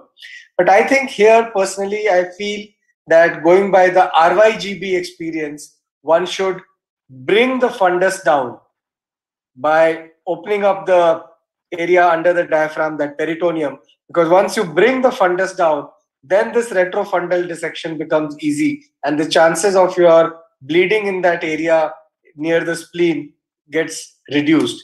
So bring the fundus down like you do in RYGB, make a window there and fire the stapler to reduce these chances. Twisted pouch is another problem. I think this has been dealt with nicely by previous speaker during the sleeve, and you need to avoid twisting of the pouch because a twisted pouch can give rise to a lot of post-operative symptoms. So when you are firing your stapler, make sure that your stapler is coming on the top, a little bit of anti-clockwise twist of your gun is what is required. So I'll take you through a few videos, interesting videos. Now this is an MGB which has been completed. We've just done a leak test, and what do we see here? That's methylene blue coming out of the efferent limb of the MGB. Now this has happened because the assistant who was holding on to this limb while we were doing the surgery has probably been over powerful and has made a hole there. So importance of doing a leak test here is not just the anastomosis, but it can help you identify other coincidental bowel injury that might have taken place during your surgery without your knowledge. So we've now sutured that hole, and we did another leak test, and this seemed fine, so there was no problem.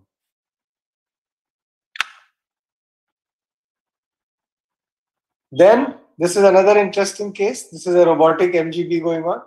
The MGB pouch has been formed. The jejunum is being taken up, and we do a gastrojejunostomy. After doing the gastrojejunostomy, we start suturing and ask for the GCT to be passed. But the GCT is not going through the anastomosis, even though it was a 6 centimeter, 60 mm wide anastomosis. So what's wrong? And suddenly we find, what's this? So what has happened here? There is the anastomosis, but the GCT is on the left. So what happened is that once we made the pouch, this patient had a very floppy stomach and fundus up there, and the fundus flopped down. The omentum is hiding the actual pouch, and it's the fundus which is lying up. So what I did was I pulled that fundus down and did world's first fundojejunostomy. So now to correct it, we've done a excision of that, and a small Roux limb has been created.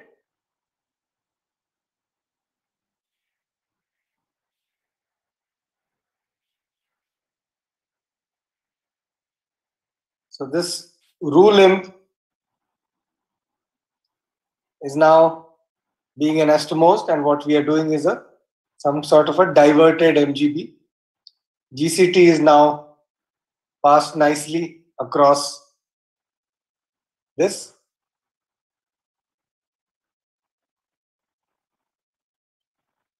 The anastomosis is closed.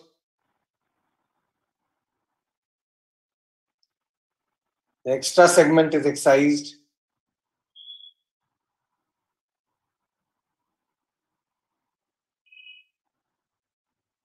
We do a jejunostomy to complete the Roux-en-Y.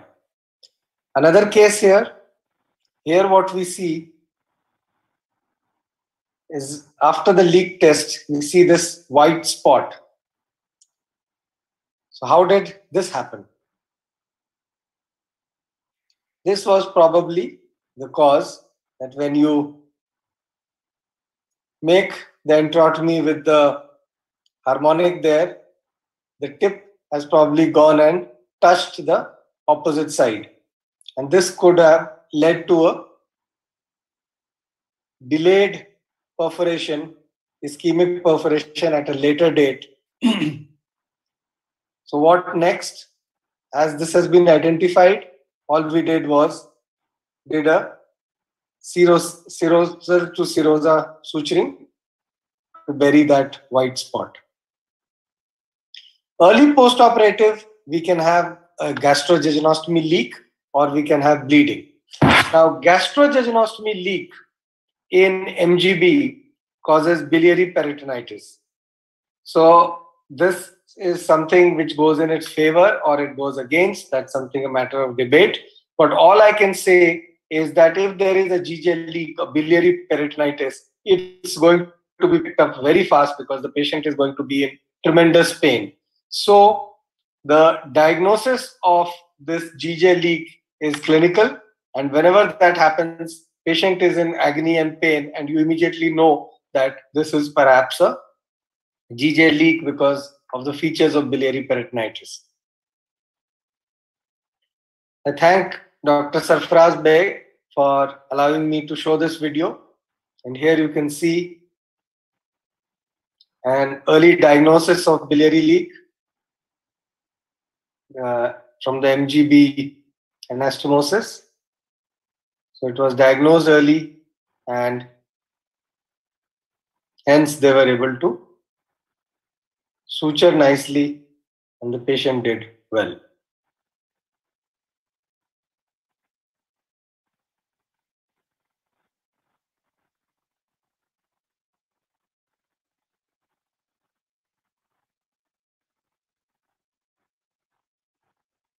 Next, as we've got a long staple line as on the sleeve pouch, there is always a possibility of a staple line bleed. I thank Dr. Tantia for allowing me to share this video of his. And what you can see there is a bleeder there.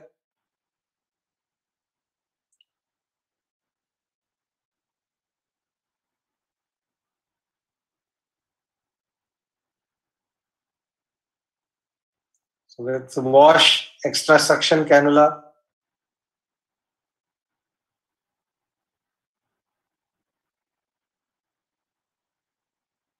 The bleeder is identified.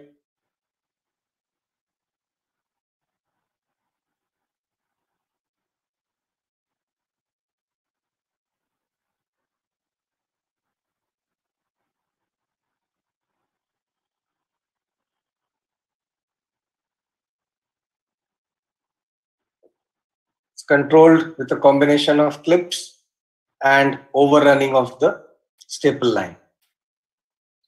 Here is another case, leak as you can see.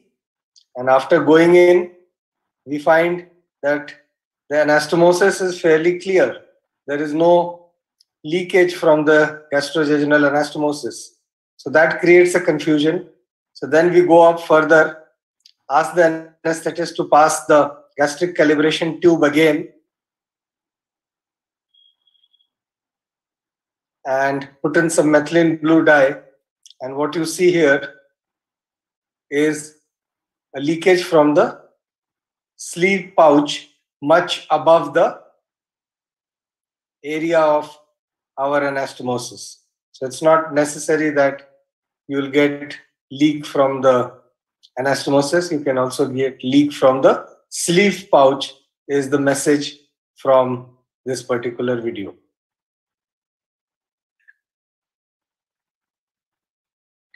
So suture and lavage and drain.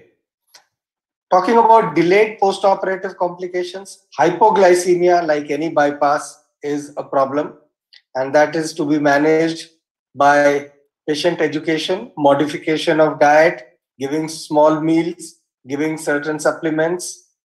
Dumping also forms the same group, can give acarbose, and there are many methods of handling this problem.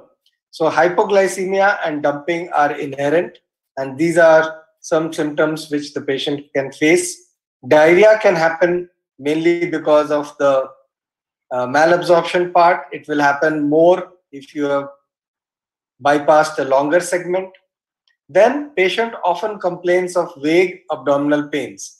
So whenever a patient complains of vague abdominal pain, later, many months after the surgery, one should also consider stomal ulcer. Because at times I have found that a patient with vague abdominal pain, weight regain, vomiting, sometimes excessive weight loss, and you do an endoscopy and you find a stomal ulcer. So vague abdominal pains should not be ignored.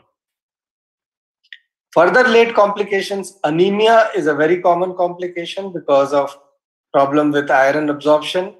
So is vitamin D and calcium deficiency. So anemia, vitamin D, these two have to be tackled, and one should assume that all our MGB patients are going to have problem of anemia and vitamin D, and they have to take this supplement lifelong or at least on a long-term basis. Some people get hyperproteinemia, especially ones where there is a combination of both malabsorption as well as low intake of protein, maybe because they are vegetarians, maybe because they don't like to eat much protein, combined with the malabsorption. So hypoproteinemia can be a feature. You can quickly diagnose these by, patients can complain of swelling of the feet. So edema of the feet can give rise to, alarm bells that could this be hypoproteinemia. Bile reflux is the other late complication. Bile reflux quite often happens because in MGB, the surgeon has not made the pouch long enough, because the pouch has to be fairly large. You should have close to 20 centimeters of the pouch so that your anastomosis, the gastrojejunostomy, is far away from the GE junction. However, in some patients, despite a long pouch, we could get bile reflux, and this has to be managed conservatively again by diet and giving certain medications. Excess weight loss can be a problem, and that may require giving patient higher calorie diet and even opting for reversal at times. And this can at times also be because the surgeon was over enthusiastic and has bypassed a very long segment. Weight regain is rare because MGB perhaps gives one of the best weight loss amongst all the procedures which we have spoken about. But we can get weight regain. There we have to do a dietary recall, try to find out what is the problem. Maybe, have a program of diet, exercise to do something about it. Really, if after everything else, if the weight regain is a problem, one has to give up and say that, sorry, bariatric surgery has failed you. There's not much you can do. Inadequate weight loss has options. You can do a gastroplasty. If you've got a wide sleeve, you can consider putting a band like Rajesh was just talking about earlier. So you can put a band on top of the MGB. You can also increase the limb length and increase the malabsorption. So these are the few things one can do about for an inadequate weight loss or a weight regain. How much success we will get is debatable, because a lot of these revision procedures sound very good on paper, but when you do it for a patient, they may not give you that much of a help. So dietary recall, nutritional deficiency, bypass length measurement, all these things are important when we are dealing with an inadequate weight loss or weight regain. When we talk about redo surgery, we could be doing redo surgery after an MGB because there is nutritional deficiency, or if there is severe GERD, dumping syndrome which is not being managed, marginal ulcers not healing, anastomotic stenosis. So these are the situations where one could consider doing a redo surgery in these MGB patients. So what are the redo surgeries? There are a few techniques. One is a Lonroth technique. I've drawn a diagram there. So on the left, if you see that MGB and the common channel and the BP limb, if you can see, that's the direction in which I've made it. So what can be done in this Lonroth technique is that you divide the BP limb and shift it further. So then that becomes the alimentary limb, the BP limb, and the common channel. So you convert this into an RYGB by the Lonroth technique. Rutledge has another technique of his in which he, instead of dividing the intestine there, he divides the GJ and divides the GJ and shifts it, and then it causes an alimentary limb and a common channel there.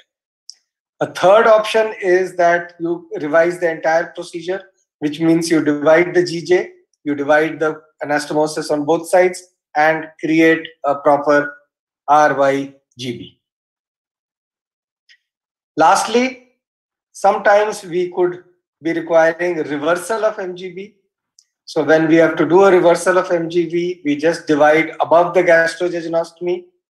The gastrostomy is stapled and the jejunum staple flush to the GJ, and you can do a resection anastomosis of that area, which can be done lab, or as most of these patients have lost a lot of weight, if the surgeon is not confident, because this reversal procedure is going to be a very rare procedure any bariatric surgeon is going to be doing in his bariatric career. So you can also talk about doing this part open surgery rather than a lap surgery in case you are not experienced. So one of the points here regarding reversal.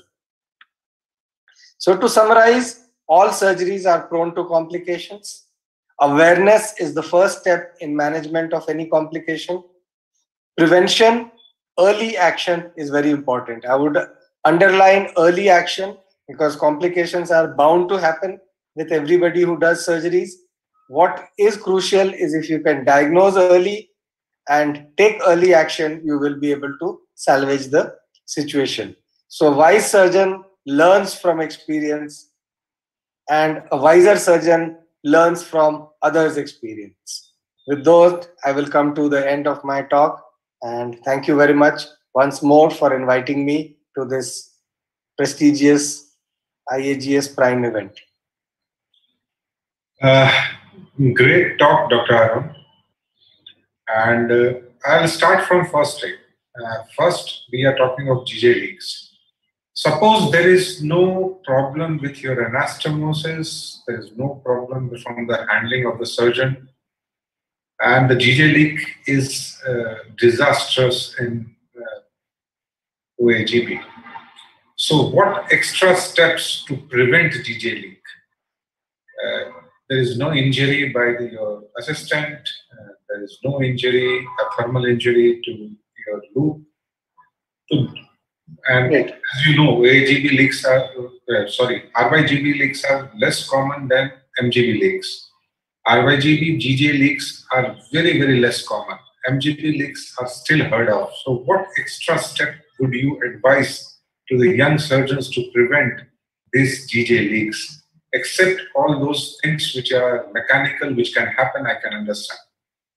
Sure. So the extra steps which we can take in today's day and age is to also do an ICG dye test, which can tell you more about the vascularity of the area which you are anastomosing, both before and after the anastomosis.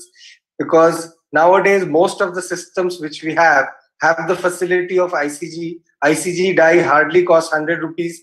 Even the current robotic surgery which we are doing, that also has an ICG monitor. The latest Olympus stores or Stryker equipment, they have ICG. So that is one area to consider, because vascularity is something which you may not be able to appreciate that well during your surgery. Mechanical factors, as you say, have already been ruled out. Then do your anastomosis slowly. I think I would stress on that. Do not be in a hurry. You don't have to race with yourself or with any other surgeon. Do the anastomosis slowly. And I have always been practicing a leak test at the end of my procedure. So I would always want to do a leak test. Just a question, Dr. Arun. What is the importance of a hinge stitch at the end of the anastomosis between jejunum and gastrum? Because the end staplers are loose staplers. They are not as tight as the staplers which are starting. And the leak may happen from there because this anastomosis is under little tension more than RYGB. Is there an importance of a hinge stitch? Yeah, see, what happens is normally you almost always put an end stitch, because when you are closing your hole of the gastroenterostomy which you have made, that stitch line carries on because you never stitch it right at the end. So you just have to take 2 or 3 extra bites and you will end up doing this stitch which you are going to hinge it up. And I think that's a good idea. most of us do it inadvertently, even without realizing we are doing it. Sure. So that's a great point. And second is bleeding. No? In fact, when we talk about, we talk about MGB/OAGB, but there are quite a lot of differences. That is something which can be discussed in a more focused bariatric meeting. And one of the things which the OAGB insists is that the anastomosis, the stomach and the jejunum, for about 2 centimeters above the anastomosis, they should be stitched further. The reason they give for that is to prevent reflux, but at the same time, as you are trying to say, it also helps by giving that kind of a hinge.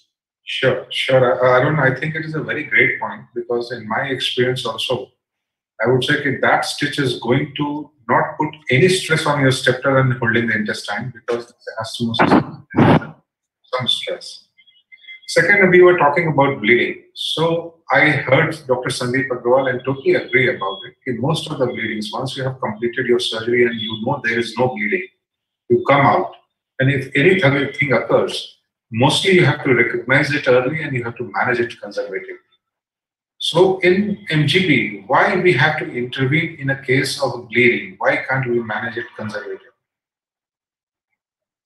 No, I think the management of conservative versus intervention for the bleed post-op follows the same GI principles like any gastrointestinal surgery. There's nothing special about bariatric there. The only thing is that perhaps I feel that the decision to go in and suture has to be a little more early compared to regular patients, because we are dealing with patients who are morbidly obese, and a delay, puts most of your patients on the ventilator for a day or two.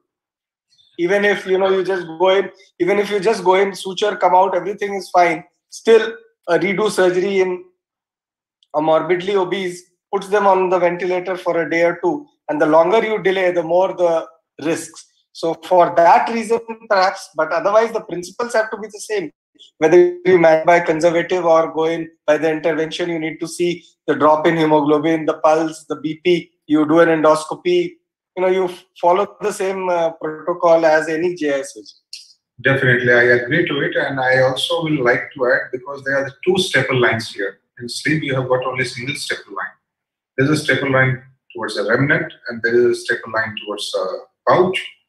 So the bleeding can be disastrous sometimes, and more fall in hemoglobin may be there. And you are very correct, in MGB, the bleeding has to be addressed more aggressively than any other surgery. And I totally agree to you, whatever you are saying.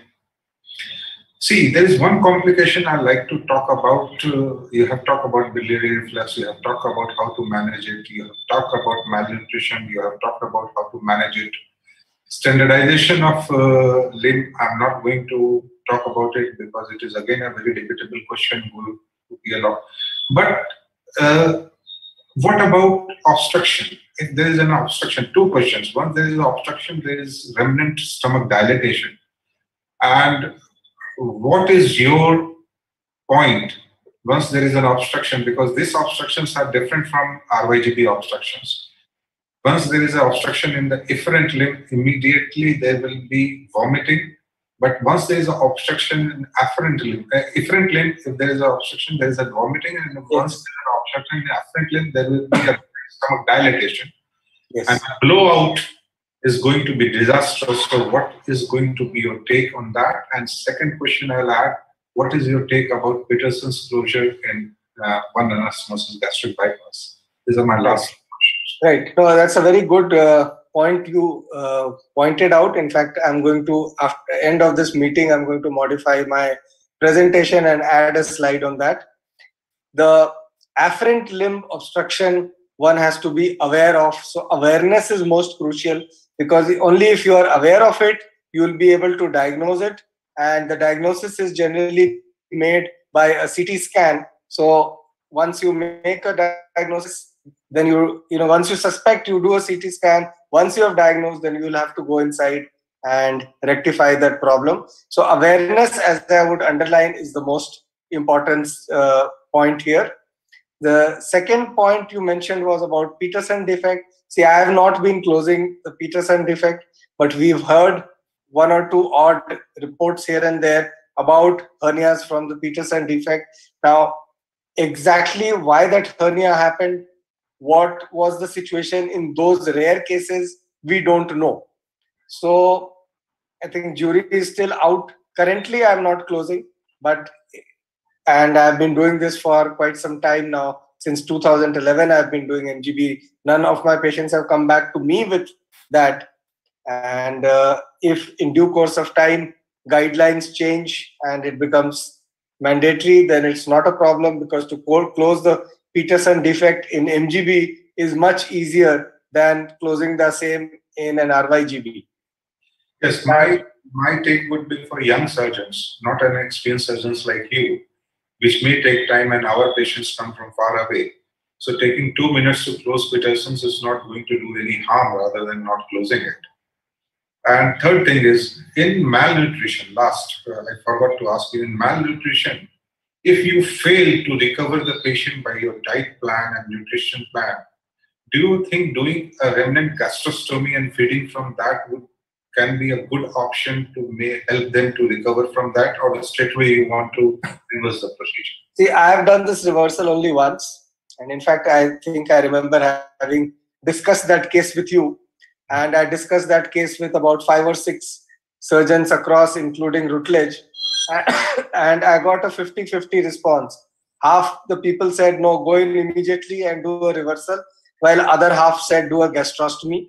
I, being little more conservative, I went for the feeding gastrostomy. So I put in the feeding gastrostomy, gave the patient some nutrition from there, and 6 weeks later, then I did the reversal and closed the gastrostomy after that. So I was quite happy with the results there. With experience of just one patient, I cannot say that I'm an expert, but I was happy with the results of a two-stage procedure of a gastrostomy, because I was a little scared to do the reversal in a hypoalbuminic patient who, if she leaked after that in that bad nutritional state, things would have become more disastrous and we would have had a problem there. Yeah, great learning, Dr. Arun. I do agree totally for you in our YGB or VGB.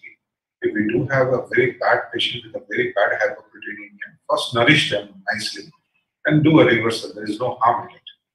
So this is not only my view, there are papers published around it. So a very nice talk, and the forum is open for other moderators to ask any question from my side. The OAGB is so nice and so new and so controversial sometimes. There can be endless questions to it. But in the paucity of time, we will have another meeting for it to talk about it. Any moderators, if you want to ask questions. Thanks Manish, and thanks Arun. Wonderful presentation and excellent videos you showed. First in the world, you showed that new kind of anastomosis, but it can definitely happen. I mean, people have reported various kinds of anastomotic failures. So wonderful. One question I just wanted to ask. We had earlier little discussion regarding sleeve. After sleeve, there is weight regain, and then there is a reflux problem. Patient coming to you, would you offer MGB or would you offer RYGB, or how would you proceed? See, there is again no literature or consensus on this topic.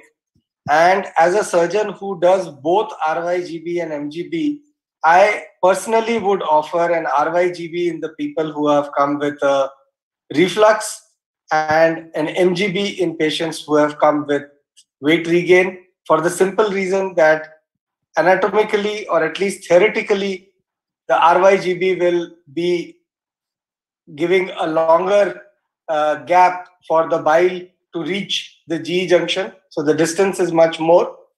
And the weight regain, I would offer an MGB because a restrictive procedure has already failed. So we should go for a strong malabsorptive procedure. Hence, in weight regain, I offer them MGB. But after MGB, is there not a chance of bile reflux? No. See, patients of bile reflux, I will tell them, I will go for an RYGB. And patients with weight regain, I will go for an RY, for an MGB. So if the patient is having hiatus hernia post-sleeve with weight regain, how to proceed? Weight regain with hiatus hernia, I think I would prefer to do a Roux-en-Y bypass and also close the defect at the same time. Thank you. Thank you. Nagwal? Thank you, Dr. Arun and Dr. Manish. It's been a pleasure listening to you. And I think Arun Prasad sir was he shared all his own complications, and he took pains to collect all the other complications on this important procedure. Now, with the permission of the moderator and the faculty, we move on to the next session. Ladies and gentlemen, now I have the honor of inviting the most eminent women bariatric surgeon who has 2,500 bariatric procedures under her experience in the last 15-16 years.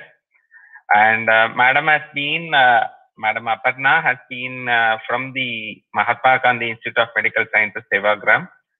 And since then, he has spent time with Saifi Hospital and has been trained globally at various centers. She also has the coveted certification of the Surgeon of Excellence from the ASMBS. Later on, she is now into the leadership of the Obesity Center in Mumbai, where she is exclusively concentrating on bariatric surgery and little bit of foregut surgery and hernia surgery as well. Ladies and gentlemen, I also should share, she is a brilliant artist by herself, and she has, one should take time to visit her website, which displays the various artworks, and she helps a lot of underprivileged community, and she has been head of one important trust, which does a lot of good work for the welfare of the downtrodden. With that few words, may I have the honor of inviting Dr. Aparna Govil ma'am on behalf of the IAGES Primetime to moderate this session. Over to you, ma'am. Thank you so much, Dr. Kanagwal, for this wonderful introduction. And at the outset, I would really like to thank IAGES and President Dr. Sunil Popat, as well as Dr. Ishwar Murthy. And I think it's a very important session on complications because however good we may be and technically correct we may be, ultimately law of averages will catch up with each and every one of us. And finally, I think surgeons are the people with the least amount of ego. Having said that, I think it's a really positive move to include nutritional complications after bariatric surgery, because as surgeons, we only focus on surgical complications. But bariatrics, as we all know, is not just about surgery. It's about a lot of other things. And with that, I take the honor of introducing the very, very eminent and knowledgeable Dr. Sarfaraz Baig, who is the director of Digestive Surgery Clinic in Kolkata, India. He has also authored a book called Nutrition, Obesity and Bariatric Surgery. We've also had the pleasure of working together on another book, and we are both co-editors on that, and that is about the management of nutritional and metabolic complications of bariatric surgery. Of course, I think if we keep talking about him, we will not really have the session. We'll just keep talking about him. He is also a great poet, philosopher, singer, and the list just goes on. So I think with that, I would like to invite Dr. Baig for his very interesting lecture. Thank you. Thank you, Aparna. Thank you, Dr. Kanagwal. Thank you, IAGES. Thank you, Dr. Sunil Popat. I think it's 10:30. Either we have finished dinner or we're going to have dinner. Don't want to be either ways obstructing any time schedule. So I'll go straight away to the talk that I have been given. Diagnosis and management of nutritional deficiencies after bariatric surgery. First of all, we are all bariatric surgeons. We know that we are either causing a reduction in the gastric volume, or we are simultaneously bypassing duodenum and proximal jejunum in the three most common bariatric procedures done across the world. Which means we need to know what is it that we bypass when we bypass the duodenum and the jejunum. Also, what happens if we cut the hydrochloric acid by gastric reduction. In a nutshell, this particular photograph or diagram gives an idea about what is happening. The body wants to absorb all the important things in the proximal gut. Unfortunately, bariatric surgeons have to work on the proximal gut. And therefore, we tend to lose macronutrients and micronutrients. Amongst the macronutrients is the protein and essential fatty acids at times, which are lost because of malabsorption and differentials in pH and many things which contribute. And as far as micronutrients are concerned, the two most important metals, iron and calcium, which is absorbed in the duodenum by active transportation, that is being lost. And that is why we talk so much about anemia and bone health after bariatric surgery. At least this overview is important to understand what is going to come up next. So the reasons why this is happening is because there is low calorie intake after bariatric surgery, there's malabsorption, the duodenum, which is a very important source of absorption of vital micronutrients, are being bypassed, there is hypochlorhydria, and we also realize that there is food intolerance after bariatric surgery. All of this contribute to nutritional deficiencies. If I had to put it on one picture, what macronutrients are going to be affected most is the protein, because amino acids are absorbed in the jejunum. You may now start thinking that in a sleeve gastrectomy, the duodenum is not bypassed, jejunum is not bypassed. Therefore, it might sound that it is very innocuous and innocent. Actually, it is not. The reason being that with a sleeve gastrectomy, there is hypermotility in the duodenum, as seen and observed in the research, which reduces the contact time of the nutrients with the duodenum and the proximal jejunum, thus leading to a functional bypass. Therefore, these same things are happening both in sleeve and in bypass, or albeit I must say it's happening more in bypass. Amongst the micronutrients, the minerals like calcium and iron, as I mentioned, is going to get deficient. We have to be watchful on that. Zinc and copper being the other two. As far as the vitamins are concerned, fat-soluble vitamins are absorbed in the ileum. And since we work entirely on the foreguard, technically we should be thinking, well, it should not get malabsorbed. The A, D, E, and K. Actually, it's true. A, E, and K are rare deficiencies after bariatric surgery. But vitamin D, there is some deficiency. But again, after the surgery, one might see the vitamin D status improves because of less sequestration. But it is the water-soluble vitamins which are hit badly. B1, folate, B12, B6, B2, B3, all these are affected because they're all absorbed in the proximal jejunum. B12 is, however, absorbed in the ileum. Still, the problem why B12 gets malabsorbed is because the intrinsic factor produced in the antrum is cut down, and therefore that hampers the absorption, despite the fact that B12 is absorbed in the ileum. Therefore, if we were to understand the previous slide, it stands to reason that these bariatric patients are going to have iron deficiency anemia, also B12 and folic acid deficiency anemia, bone weaknesses because of calcium deficiency, protein energy malnutrition because the proteins are getting lost, especially if the bypass is more aggressive and radical. Hair loss, will come to telogen effluvium for some time in the subsequent slide, and neuropathy can happen at times because of B complex deficiency, and also there may be immunogenic reasons behind neuropathies. Let's just look at 4 or 5 case scenarios to understand how to diagnose and manage these. 38-year-old female had a Roux-en-Y gastric bypass, and after 1 year, she has exertional breathlessness. Well, when I climb stairs, I get breathless, doctor. Otherwise, I'm okay. Now, that should just make us suspect there could be anemia. And truly, the hemoglobin came as 8.9. At times, one may not find hemoglobin low, but rather you would find the iron is low or ferritin is low, and that will produce the same kind of symptoms. So we have to be aware of the fact that the hemoglobin may be normal. So what are the causes of iron deficiency anemia after bariatric surgery, which is the commonest problem, by the way, after bariatric surgery as far as nutrition is concerned? First thing is, make sure that the patient is not losing blood. Remember, 80% of bariatric patients are women in the reproductive age group. If they're having menorrhagia, that would be enough to cause iron deficiency anemia, and maybe we're not supplementing enough. Also, some of these patients do not tell us that they are having piles bleeding. That's also important to take. So while we rule out menorrhagia and piles, remember bariatric surgery itself can be ulcerogenic, like a gastric bypass could be ulcerogenic. And therefore, it's important to do endoscopy to rule out an ulcer bleed. What are the tests that we need to do in these patients? Well, because it's anemia, we do iron, ferritin, and TSAT, all three of them.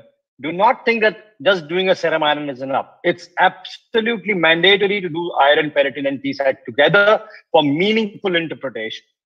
B12, folate, and albumin should also be measured to rule out anemia because of these deficiencies. These are the first line tests.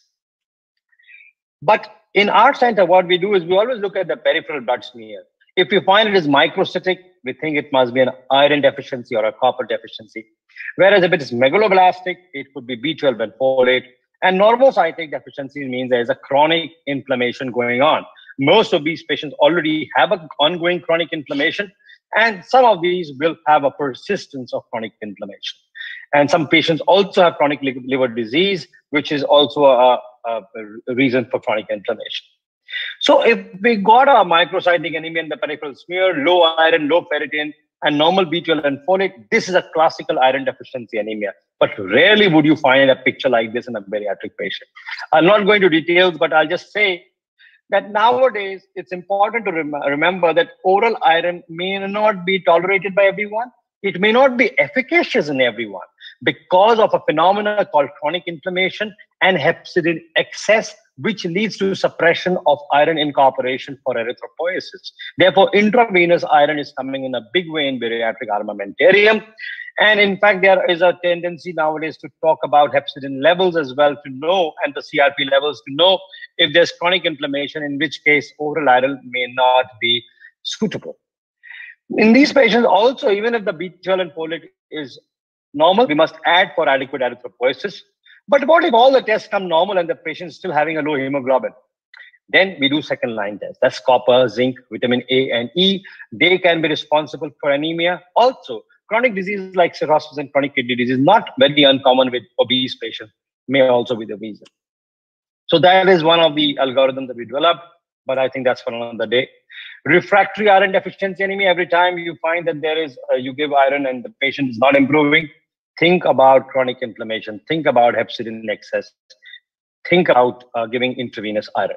There is much more to come in this area, but I think that's beyond the ambit or scope of the topic of the talk today. Let's go to another case capsule. Another gastric bypass. On the 4th year, this patient has a low back pain, and she has stopped her supplements 2 years back. That's pretty common for a lot of patients who think that they are doing well. Why should they take an expensive supplement costing about 6,000 to 8,000 rupees a month? So she had a low back pain, radiation to the legs, and she was not responding to analgesics. So fortunately, she came to us and we could say, why don't you do something about it? Do an MRI or an X-ray. She said, why? We said, just do it. It's important. So think about osteopenia, fractures, disc prolapse in these patients. And do lab tests like urinary calcium, alkaline phosphatase, vitamin D, parathormone, bone scan, and an MRI or an X-ray of lumbar spine. You may notice that although we have written these tests, I have not mentioned serum calcium. That's because serum calcium is not a good marker of total body calcium. It's the urinary calcium. Even parathormone is a better indicator. Therefore, we did this and we did not do serum calcium. And what did we find? A compression fracture of the lumbar vertebra. And that is what may happen. In fact, if you look at the literature, you may find that there is a 1.4 times increased fracture risk after bariatric surgery in normal population. And secondary hyperparathyroidism, from sleeve to gastric bypass, it keeps on increasing. More the malabsorption, more the secondary hyperparathyroidism. And we must measure parathormone in these patients because, as I said, serum calcium is not a good marker. Urinary calcium is come to do, therefore most centers don't do it. But if you are not doing it, at least check the parathormone, vitamin D, bone scans, alkaline phosphatase to have an indirect idea about bone health in these patients. Having a fracture is a disaster in a bariatric patient. Although it's rare, it's something to be worried about.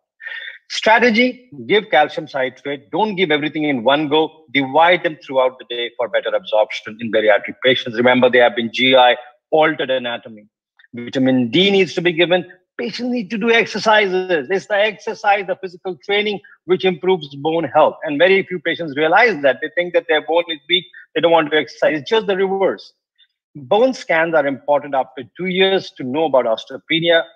And finally, I've written bisphosphonates and canceled it to suggest that bisphosphonates are contraindicated in this setting. Case capsule, another case capsule. I must give credit to my senior colleague, Dr. Praveen Bhatia from Delhi.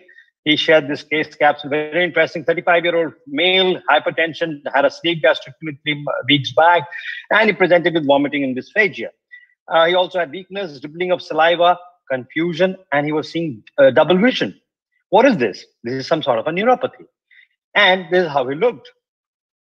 And this is how he was walking. And if you look at his gait, you can see that this gait is not normal. It's waddling. So differential diagnosis, hypertensive male boy. Can he have a stroke? Yes, he can have a stroke. Is it this vomiting is secondary to stenosis in a sleeve and then leading to thiamine deficiency, or directly a thiamine deficiency? Well, all of them are possible. MRI brain was normal. Gastroscopy revealed no stenosis, and the vitamin B1 was low normal. And therefore, he was put on intravenous thiamine. There's plenty of literature on vernix encephalopathy after sleeve gastrectomy and bypass. And it's important to know that the thiamine RDA is only 1 milligram per day. And when it is a therapeutic dose, it's 100 to 300 milligrams per day intravenous. So don't be scared. That is the dose that needs to be given to reverse a vernix encephalopathy. And therefore, this should be given till the patient recovers, and then the patient should be put on 100 milligram per day, oral thiamine on discharge. Don't worry about toxicity. B complexes are water-soluble vitamins. They do not have toxic effects. They are washed away out of the body. So that's very important. But there are other reasons for neuropathies. If you see a patient at 2 years or 3 years or 6 months or 3 months, all of them may have a different cause of neuropathy. Vernix is usually an early cause of neuropathy. But a mechanical neuropathy, because of posture and the way patient is positioned in the OT, can lead to a neuropathy, a foot drop as well. And there are certain inflammatory neuropathies, Guillain-Barré-like syndromes, which can happen after bariatric surgery, which we must be aware of, because if they are not treated early with steroids and admission, they can have permanent damage. And finally, nutritional causes of neuropathy like copper can happen in 3rd or 4th year onwards in a bypass patient especially. And therefore, one must be aware of measuring serum copper and assessing neuropathies at this time. Now, there are a huge list of what are important in neuropathy, but this is more or less the commonest causes or nutritional causes for neuropathies. Let's move on. A one anastomosis gastric bypass is a more malabsorptive procedure than a sleeve and a Roux-en-Y gastric bypass, less than a duodenal switch. So it is somewhere between the Roux-en-Y and the duodenal switch. And this patient, after operation, lost from 150 kg to 80 kg at 1 year. And I wasn't there at the center, and the nutritionist said, well, you're doing great. You lost 70 kgs in a year. But, you know, at 2.5 years, this gentleman came with severe weakness, unable to walk, oily stool, leg edema, severe pallor, and more than 100% excess body weight loss. Now, I must say here, the reason why this patient did not come for a year or so is because he had some personal problems in a different country and he was not allowed to move out. And imagine when we operate on our patients who come from different countries, if this happens and there's nobody to give bariatric nutritional follow-up, this is what patients can come up with. He came with that xiphoid protruding out. He had bad malnutrition. What lesson we learned is, as a nutritionist, as a surgeon, don't only see body weight, see body composition analysis. Look at fat mass, look at fat-free mass. If the muscle loss or the fat-free mass is more than 20% of the total weight loss, that's abnormal. So somebody's lost 50 kilos, but more than 10 kilos is muscle. Beware, this could be leading to cachexia, sarcopenia, or protein energy malnutrition. Beware. And this is the body composition analysis, which I always show, suggesting that whether surgeons are aware that how to interpret this. So that's for another day again. Now, treatment is you've got to admit this patient, can't go home. This patient has to be assessed. They have a low albumin, low hemoglobin, and that's 8.5. Actually, is after dehydration. It must be about 3 or 4. D is low, iron is low. They need to be hydrated, electrolyte correction, especially phosphates need to be given, taxol need to be given. They need to be on a parenteral nutrition, multivitamin infusions, and iron infusions as well. And these patients would first need a tube gastrostomy, as Dr. Arun Prasad said, and then they can have a reversal.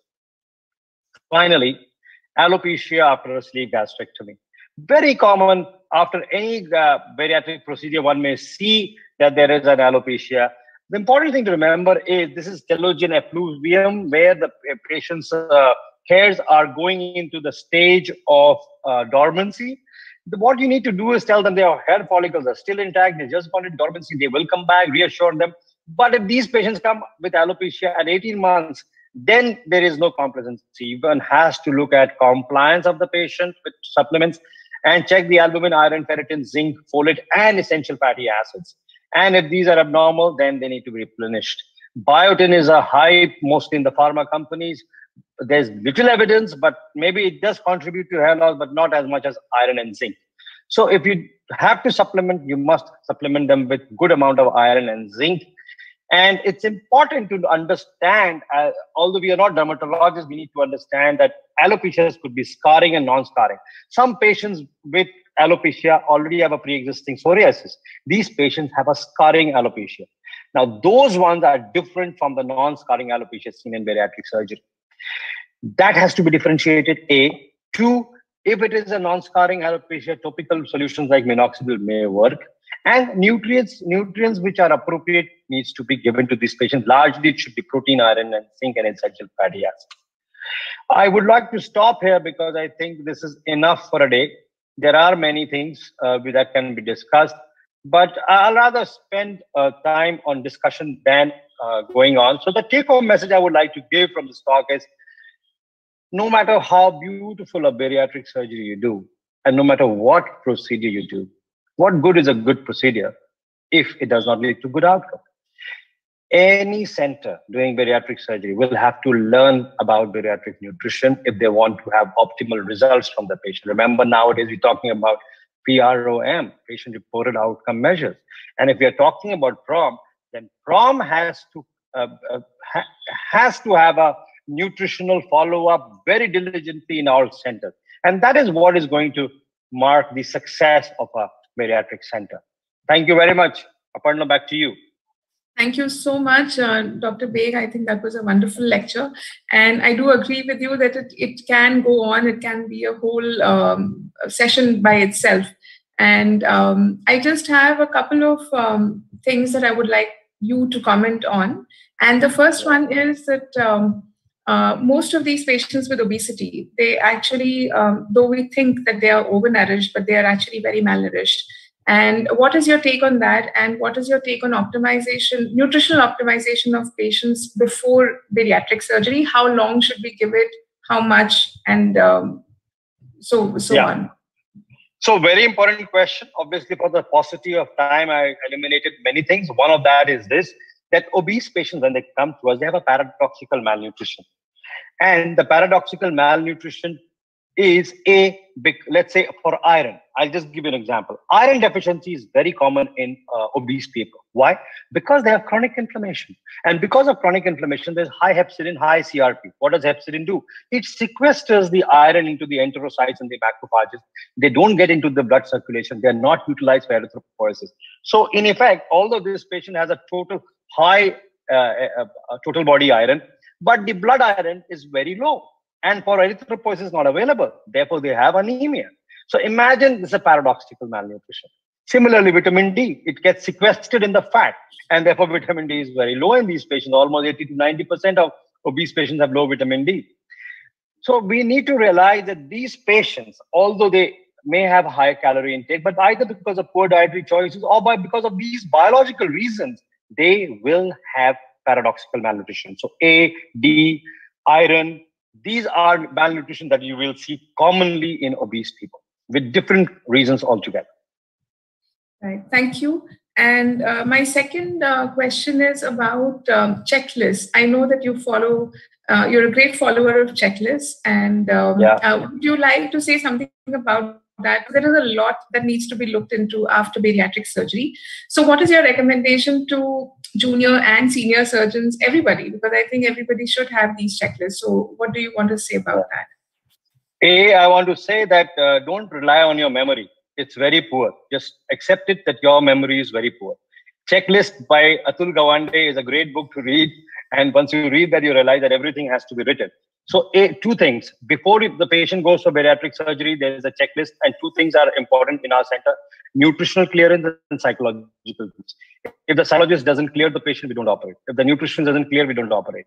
So that's part of the checklist, pre-operative. Post-operative, we have a history performer, a clinical examination performer, lab test performer, and that is written and everything is checked. I have it in my presentation. I could have shared it, but I think for the lack of time, that will not be done. But make your own performer where you have to write the details rather than investing in your memory. Just write those things down and everything in history. For example, I will just say, don't miss on body composition analysis. But if you don't write down, you'll miss it. And if you don't do body composition analysis, one may miss the malnutrition, the PEM with malabsorptive procedures. So I can just go on with various examples. I'm just going to say that have a pro forma for history for dieting, dietary history, psychological history, behaviors, everything on the paper so that you just keep on marking them. Right. So I think a good follow-up, if it is done properly, it takes a minimum of 30 to 45 minutes per patient. And that is one of the issues with bariatric surgery, that follow-up OPD is huge and it takes very long. So my last question for your comment would be, what should be the ideal follow-up protocol? And do you think there is any difference between procedures and their follow-ups, or should it be uniform across bariatric procedures? So I'm just going to quote the ASMBS guidelines. The guidelines say that for sleeve or bypass or any other bariatric procedure, it should be the same follow-up. Lab tests may differ. In a bypass, more malabsorptive procedures, one may do lab tests a little more stringently. You may add zinc and copper and fat-soluble vitamins as well. Whereas in a sleeve, you may like to omit them and do only if indicated. So that's the lab test difference. As far as intervals are concerned, it's the same. When it comes to supplementation, again, it's lifelong. It's not 1 year or 2 years or 3 years or 4 years, but it's lifelong. Lifelong supplementation, lifelong monitoring. But for a sleeve versus a bypass, one gives lesser dose of supplement compared to a bypass. For example, one RDA of B2 will be enough for a sleeve, but not for bypass. So one will have to understand that when you have these bariatric supplements, they will say you have to give 2 capsules in a day for a bypass, but 1 capsule in a day for or 1 tablet in a day for a sleep patient. So apart from these smaller differences, as far as follow-up intervals are concerned, as far as duration of supplementation is concerned, is the same. Thank you so much. And I think, like I said, this topic could be an entire session in itself. But due to paucity of time, I think we really need to close this now. I would like to hand over the thing back to Dr. Kanagwal and Dr. Sunil Popat. Thank you so much. Thank you, Sarfaraz, for giving this lecture from your car and waiting for the dinner. We'll let you go for your much deserved dinner now. Thank you so much. Wonderful. Thank you. Thank you so much, sir. Thank you very much. Thank you, Dr. Aparna and Dr. Saf. It's been exciting to listen as ever, and you did more than justice for a speaker to speak about nutrition. We look forward to have you more on board for future academics. And I thank Aparna ma'am for making it more lively and sharing her contribution towards the nutritional work as well. Thank you, ma'am, and thank you, sir. Now we move on to the next important session. Complication after complication, it becomes exciting way of learning. And I'm sure this is the most happening stuff which is happening in the endotherapy for bariatric procedures. For that, I have the honor of inviting our honorary secretary, Dr. S. Ishwarmurthy, sir. Dr. Ishwarmurthy, sir, has 6 gold medals.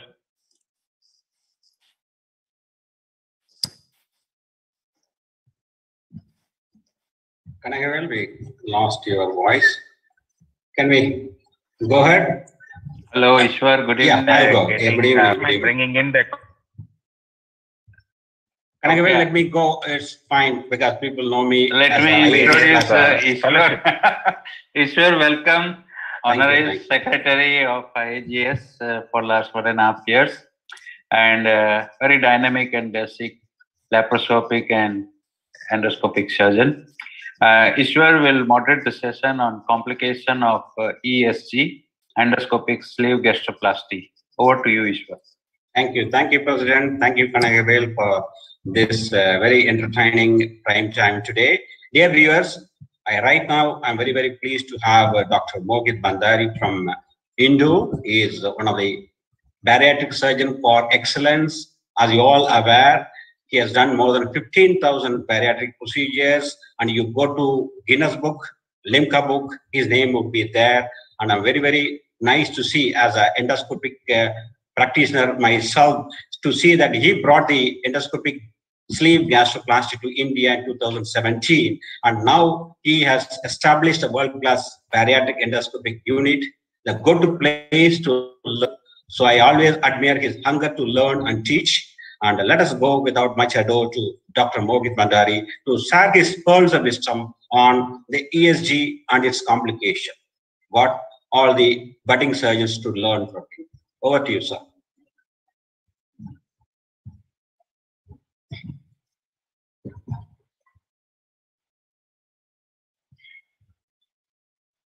Yes, Mohit, we are with you. Good afternoon, everybody. I am Dr. Mohit Bhandari from India at Indore, and I am founder, director, and chief surgeon at Mohawk Bariatric and Robotic Surgery Center. First of all, big congratulations to the organizing committee, and I've been asked to speak about endoscopic sleeve gastroplasty complications. These are my disclosures. The important one is that I work for Apollo Endosurgery, Pentex and Olympus, and also Professor Galvao NATO is a director of bariatric endoscopy services at Mohawk Bariatric and Robotic Surgery Center here in India. And we are so proud and honored to have the world's most distinguished leader, Professor Galvao, on board with us here in India.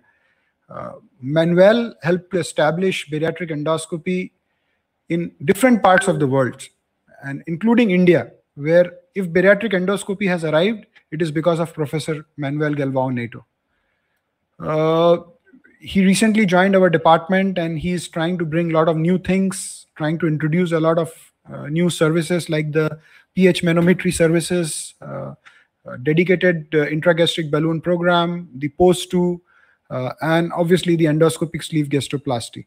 So if we talk about our center, we are primarily a bariatric center, and we have done close to 15,000 bariatric procedures. If out of them you see around 600 plus have been the endoscopic sleeves. We all know that endoscopic bariatric procedures are basically a bridge gap between the medical therapy and the surgical therapy. But the surgical therapy has a steep learning curve. And also, if we see endoscopic suturing, it also has a steep learning curve. The only difference is that there we are breaching the abdominal wall, and here we are just doing an endoscopic method where there is nothing on the abdominal wall. There are different suture patterns of endoscopic sleeve, and we should all understand that it is not equivalent to sleeve gastrectomy in any way, because in sleeve gastrectomy, the gastric transit time is very less, and the food empties into the duodenum pretty fast, whereas the simple mechanism on which endoscopic sleeve gastroplasty is based is delaying the gastric emptying. So you can see that there is a very delayed gastric emptying, and this has been published by several others, including Abu Dhabi. That is how, if we see a particular endoscopic sleeve would look like. So this is a very beautiful video taken by Manuel Galvao. We did, both of us, me and Manuel, we did this case in Bangalore. And if you can see, this is the endoscopic picture. And parallelly, you would see the laparoscopic view of how the endoscopic sleeve looks. So pretty good, pretty tight. It looks like a sleeve gastrectomy. For the surgeons who are watching this, this was a cirrhotic male, keen only for endoscopic sleeve, and he lost already around 20 kgs. This is a very beautiful MR image. It's a dynamic image, and it is showing how the food empties after the endoscopic sleeve. So basically, in these many cases, we at our own center, We did couple of revisions. This is our data. Very impressive, 19 to 20% of total weight loss with good resolution of comorbidities. But yes, we have complications. So what are the complications for endoscopic sleeve? So this was published by my friend Gontran Lopez Nava and Reem Sharia, and they reported that the serious adverse effect events in the endoscopic sleeve is 2%. Perigastric inflammatory serous fluid collection can happen. The best management to treat it is percutaneous drainage. There can be submassive pulmonary embolism 72 hours after the procedure. And I think Manuel Galvao told me that they published the Brazilian consensus and they could publish that they had 1 death due to this procedure because of pulmonary embolism. Self-limited hemorrhage after splenic lacerations. It can obviously happen because you're taking those sutures close to the fundus and you can take a bite through it. Pneumoperitoneum and pneumothorax can obviously occur, and a tube placement or a surgical drainage can be one of the surgical treatment can be one of the options. If you see this particular study, the intra-abdominal collection 0.4%, hemorrhage requiring transfusion or endoscopic intervention 0.4%, refractory symptoms requiring the ESG reversal 0.2%, pneumoperitoneum and pneumothorax 0.1%, pulmonary embolism 0.1%. So we see it's a 1% rate of complication, much less than bariatric surgery. That's pretty significant. So this you can see is a hemorrhage from the line of the endoscopic sleeve. The hemorrhage can be pretty much radical, and these are the perigastric collections. And as you can see, this is shown on the CT scan. The contrast done 12-day post endoscopic sleeve, and you can see these kind of collections. These are not very uncommon. There can be gastric perforations. So you see, this is the perforation. It's very beautiful case report. So these things are common. So another case where you find a lot of bleeding, specifically after endoscopic sleeve. This is a case where we had one of the colleagues who shared this video. They shared that there was a leak after endoscopic sleeve. So this is common. Biliary peritonitis after endoscopic sleeve is also reported. And this particular study published by Gontran Lopez Nava in gastrointestinal endoscopy shows that you can take a bite through the gallbladder and perforate it. And that's common. Talking about the conversions, the beautiful thing with this procedure is that you can do both sleeve gastrectomy and Roux-en-Y gastric bypass after both of these procedures. So people say that it's very difficult to convert. No, it's a very simple procedure to convert. And as you can see, these are peak cinches, and this procedure failed. And this is the endoscopy. This is the laparoscopic sleeve done at our center.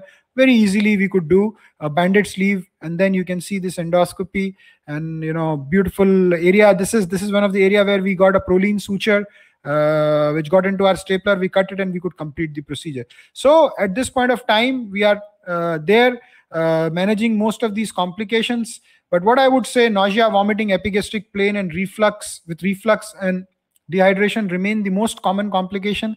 I already discussed about bleeding, stomach leaks, blood clots and pulmonary embolism, stenosis. If you try and go very close to the lesser curvature of the stomach, the esophageal injuries are common if you try and use a double lumen scope without an overtube. And these complications are also accompanied by 5 to 8% of patients who do not have significant weight loss, or they have weight regain. We don't call them necessarily complications, but poor outcomes after endoscopic sleeve. And obviously a revision, ESG, or conversion to surgical revisions, or concomitant usage of drug and physical therapy are good thing. This is our Mohawk data. We had absolutely no bleeding, no blood clots, no stenosis. God forbidden, we never had God willing, we never had bad complications like esophageal injuries or injury to the gallbladder or anything like that. But yes, we had very high incidence of nausea and vomiting. We had 1 to 2% incidence of esophagogastric pain and reflux, and some dehydrations. So to conclude, my friends, endoscopic sleeve has minimal complications, much less than bariatric surgery. It is very effective procedure, and after doing this large series of more than 600 cases, it still finds a very important place in the algorithm which we use to treat. All we need to do, as Professor Phoebe says, is to maintain a data in a prospectively maintained database, keep assessing it over a regular period of time, And then, after sometimes you would realize how you can change your practice in the light of that particular prospectively maintained database. Thank you very much, ladies and gentlemen. Thank you, Dr. Mohit. It was wonderful to have your very concise and confident presentation, and very open to all the problems one can foresee. Just for the benefit of all the youngsters who are watching from India, we want to know whether is it a procedure on evolution, or a technique under evolution, or you think it has a bright future in the Indian population? What's your view on that? Mohit, can you take this question? Over to Mohit. Mohit, Ishwar, that lecture was recorded earlier few hours ago. Okay. As he was traveling and he was to connect from the airport. I don't know. Nitin, has he connected? Sir, I think he's still in the mute. Right.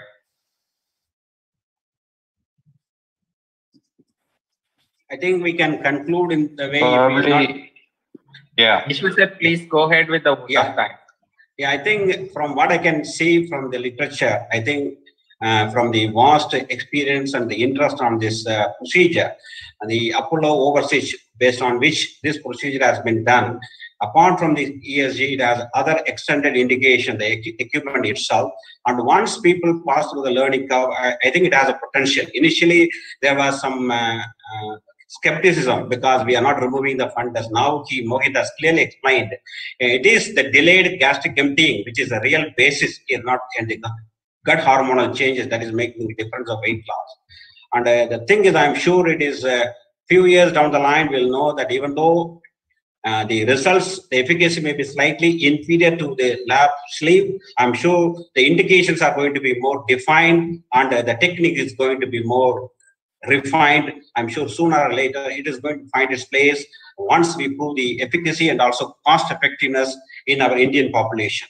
So with that, I think we'll conclude the talk. If there is any questions in the YouTube channel or anything else, Kanagavel, please come over. Otherwise, we'll conclude this session because it's now close to 11 o'clock. Yeah, I think we need to conclude now. We have had a wonderful session, Ishwar.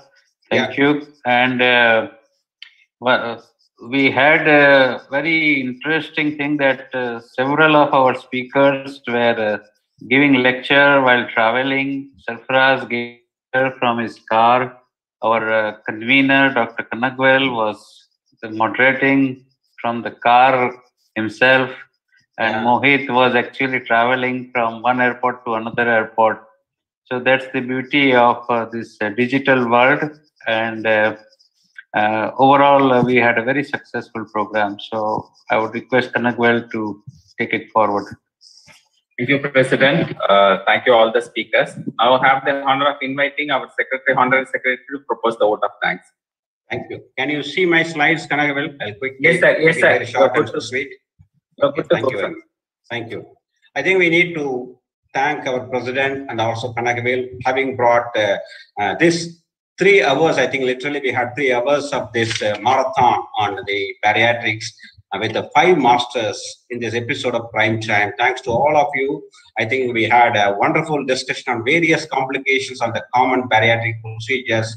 And I really thank all our moderators who stayed and interacted with all the speakers, and our heartfelt appreciation to Dr. Sandeep Agarwal, Dr. Rajesh Kullar, Dr. Arun Prasad, Dr. Sarfaraz Baig, and Dr. Mohit Bandari. We have already sent them all the certificate of appreciation as they spoke, and our appreciations to them and also the moderators. And quickly to come to some important news for the benefit of all our new members. As you all know, we had a very interesting, exciting intercontinental webinar last month. And from there on, we moved from the online mode to the on-site with the COVID fading, and with the Kanagwal hosting a twin treat of EFAGS and FAGS, the basic endoscopy laparoscopic program, with the first time cadaver program. It was a huge success with close to 200 delegates participating. We can see the happy faces, fellowship and friendship. And this is the first time this year we also have the Tamil Nadu Medical Council credit points for both the courses. And we can see a glimpse of our treasurer doing the first cadaver endoscopic program also. And there also we have the mobile app. I want all the members to go and upload this, whether you have an Apple phone or Android phone, you can have this, and all the updated programs and everything will be in touch of your button away. And the next month, in October, this month, later this month, the 22nd to 24th, we'll be back in Chennai in GEM Hospital under Praveen Raj for this colorectal. Please join this course. I'm sure it will be a very exciting one. And if you keep watching, we are going to be very vibrant with more academic coming with the Goa in November 19th to 21st. Watch the calendar. People who have done on-site program, it's an online program who wants to come for assessment. This is the next place where they can come. So please contact Dr. Jaydeep Palib, who is a course convener and coordinator for this. And December is going to be a hectic week, not only for you, for all of us in the EC, because we'll be traveling almost all weekends with the falls bariatric, hernia, robotic, and Haji from one corner of our country to the other corner. Finally settling down to Trichy for a twin program in January, and then Trivandrum, and then finally we all want to invite you all to Rajamundry in 10th to 13th February for a grand gala fellowship convocation and also an excellent conference, pre-conference masterclass.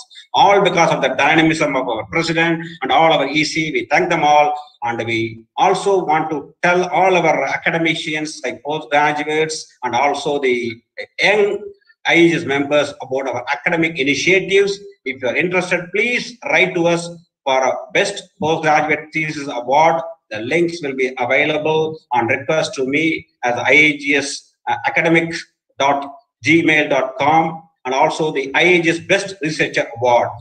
And there are 5 awards in each category worth not only 1 lakh cash reward, also a certificate of appreciation during our convocation.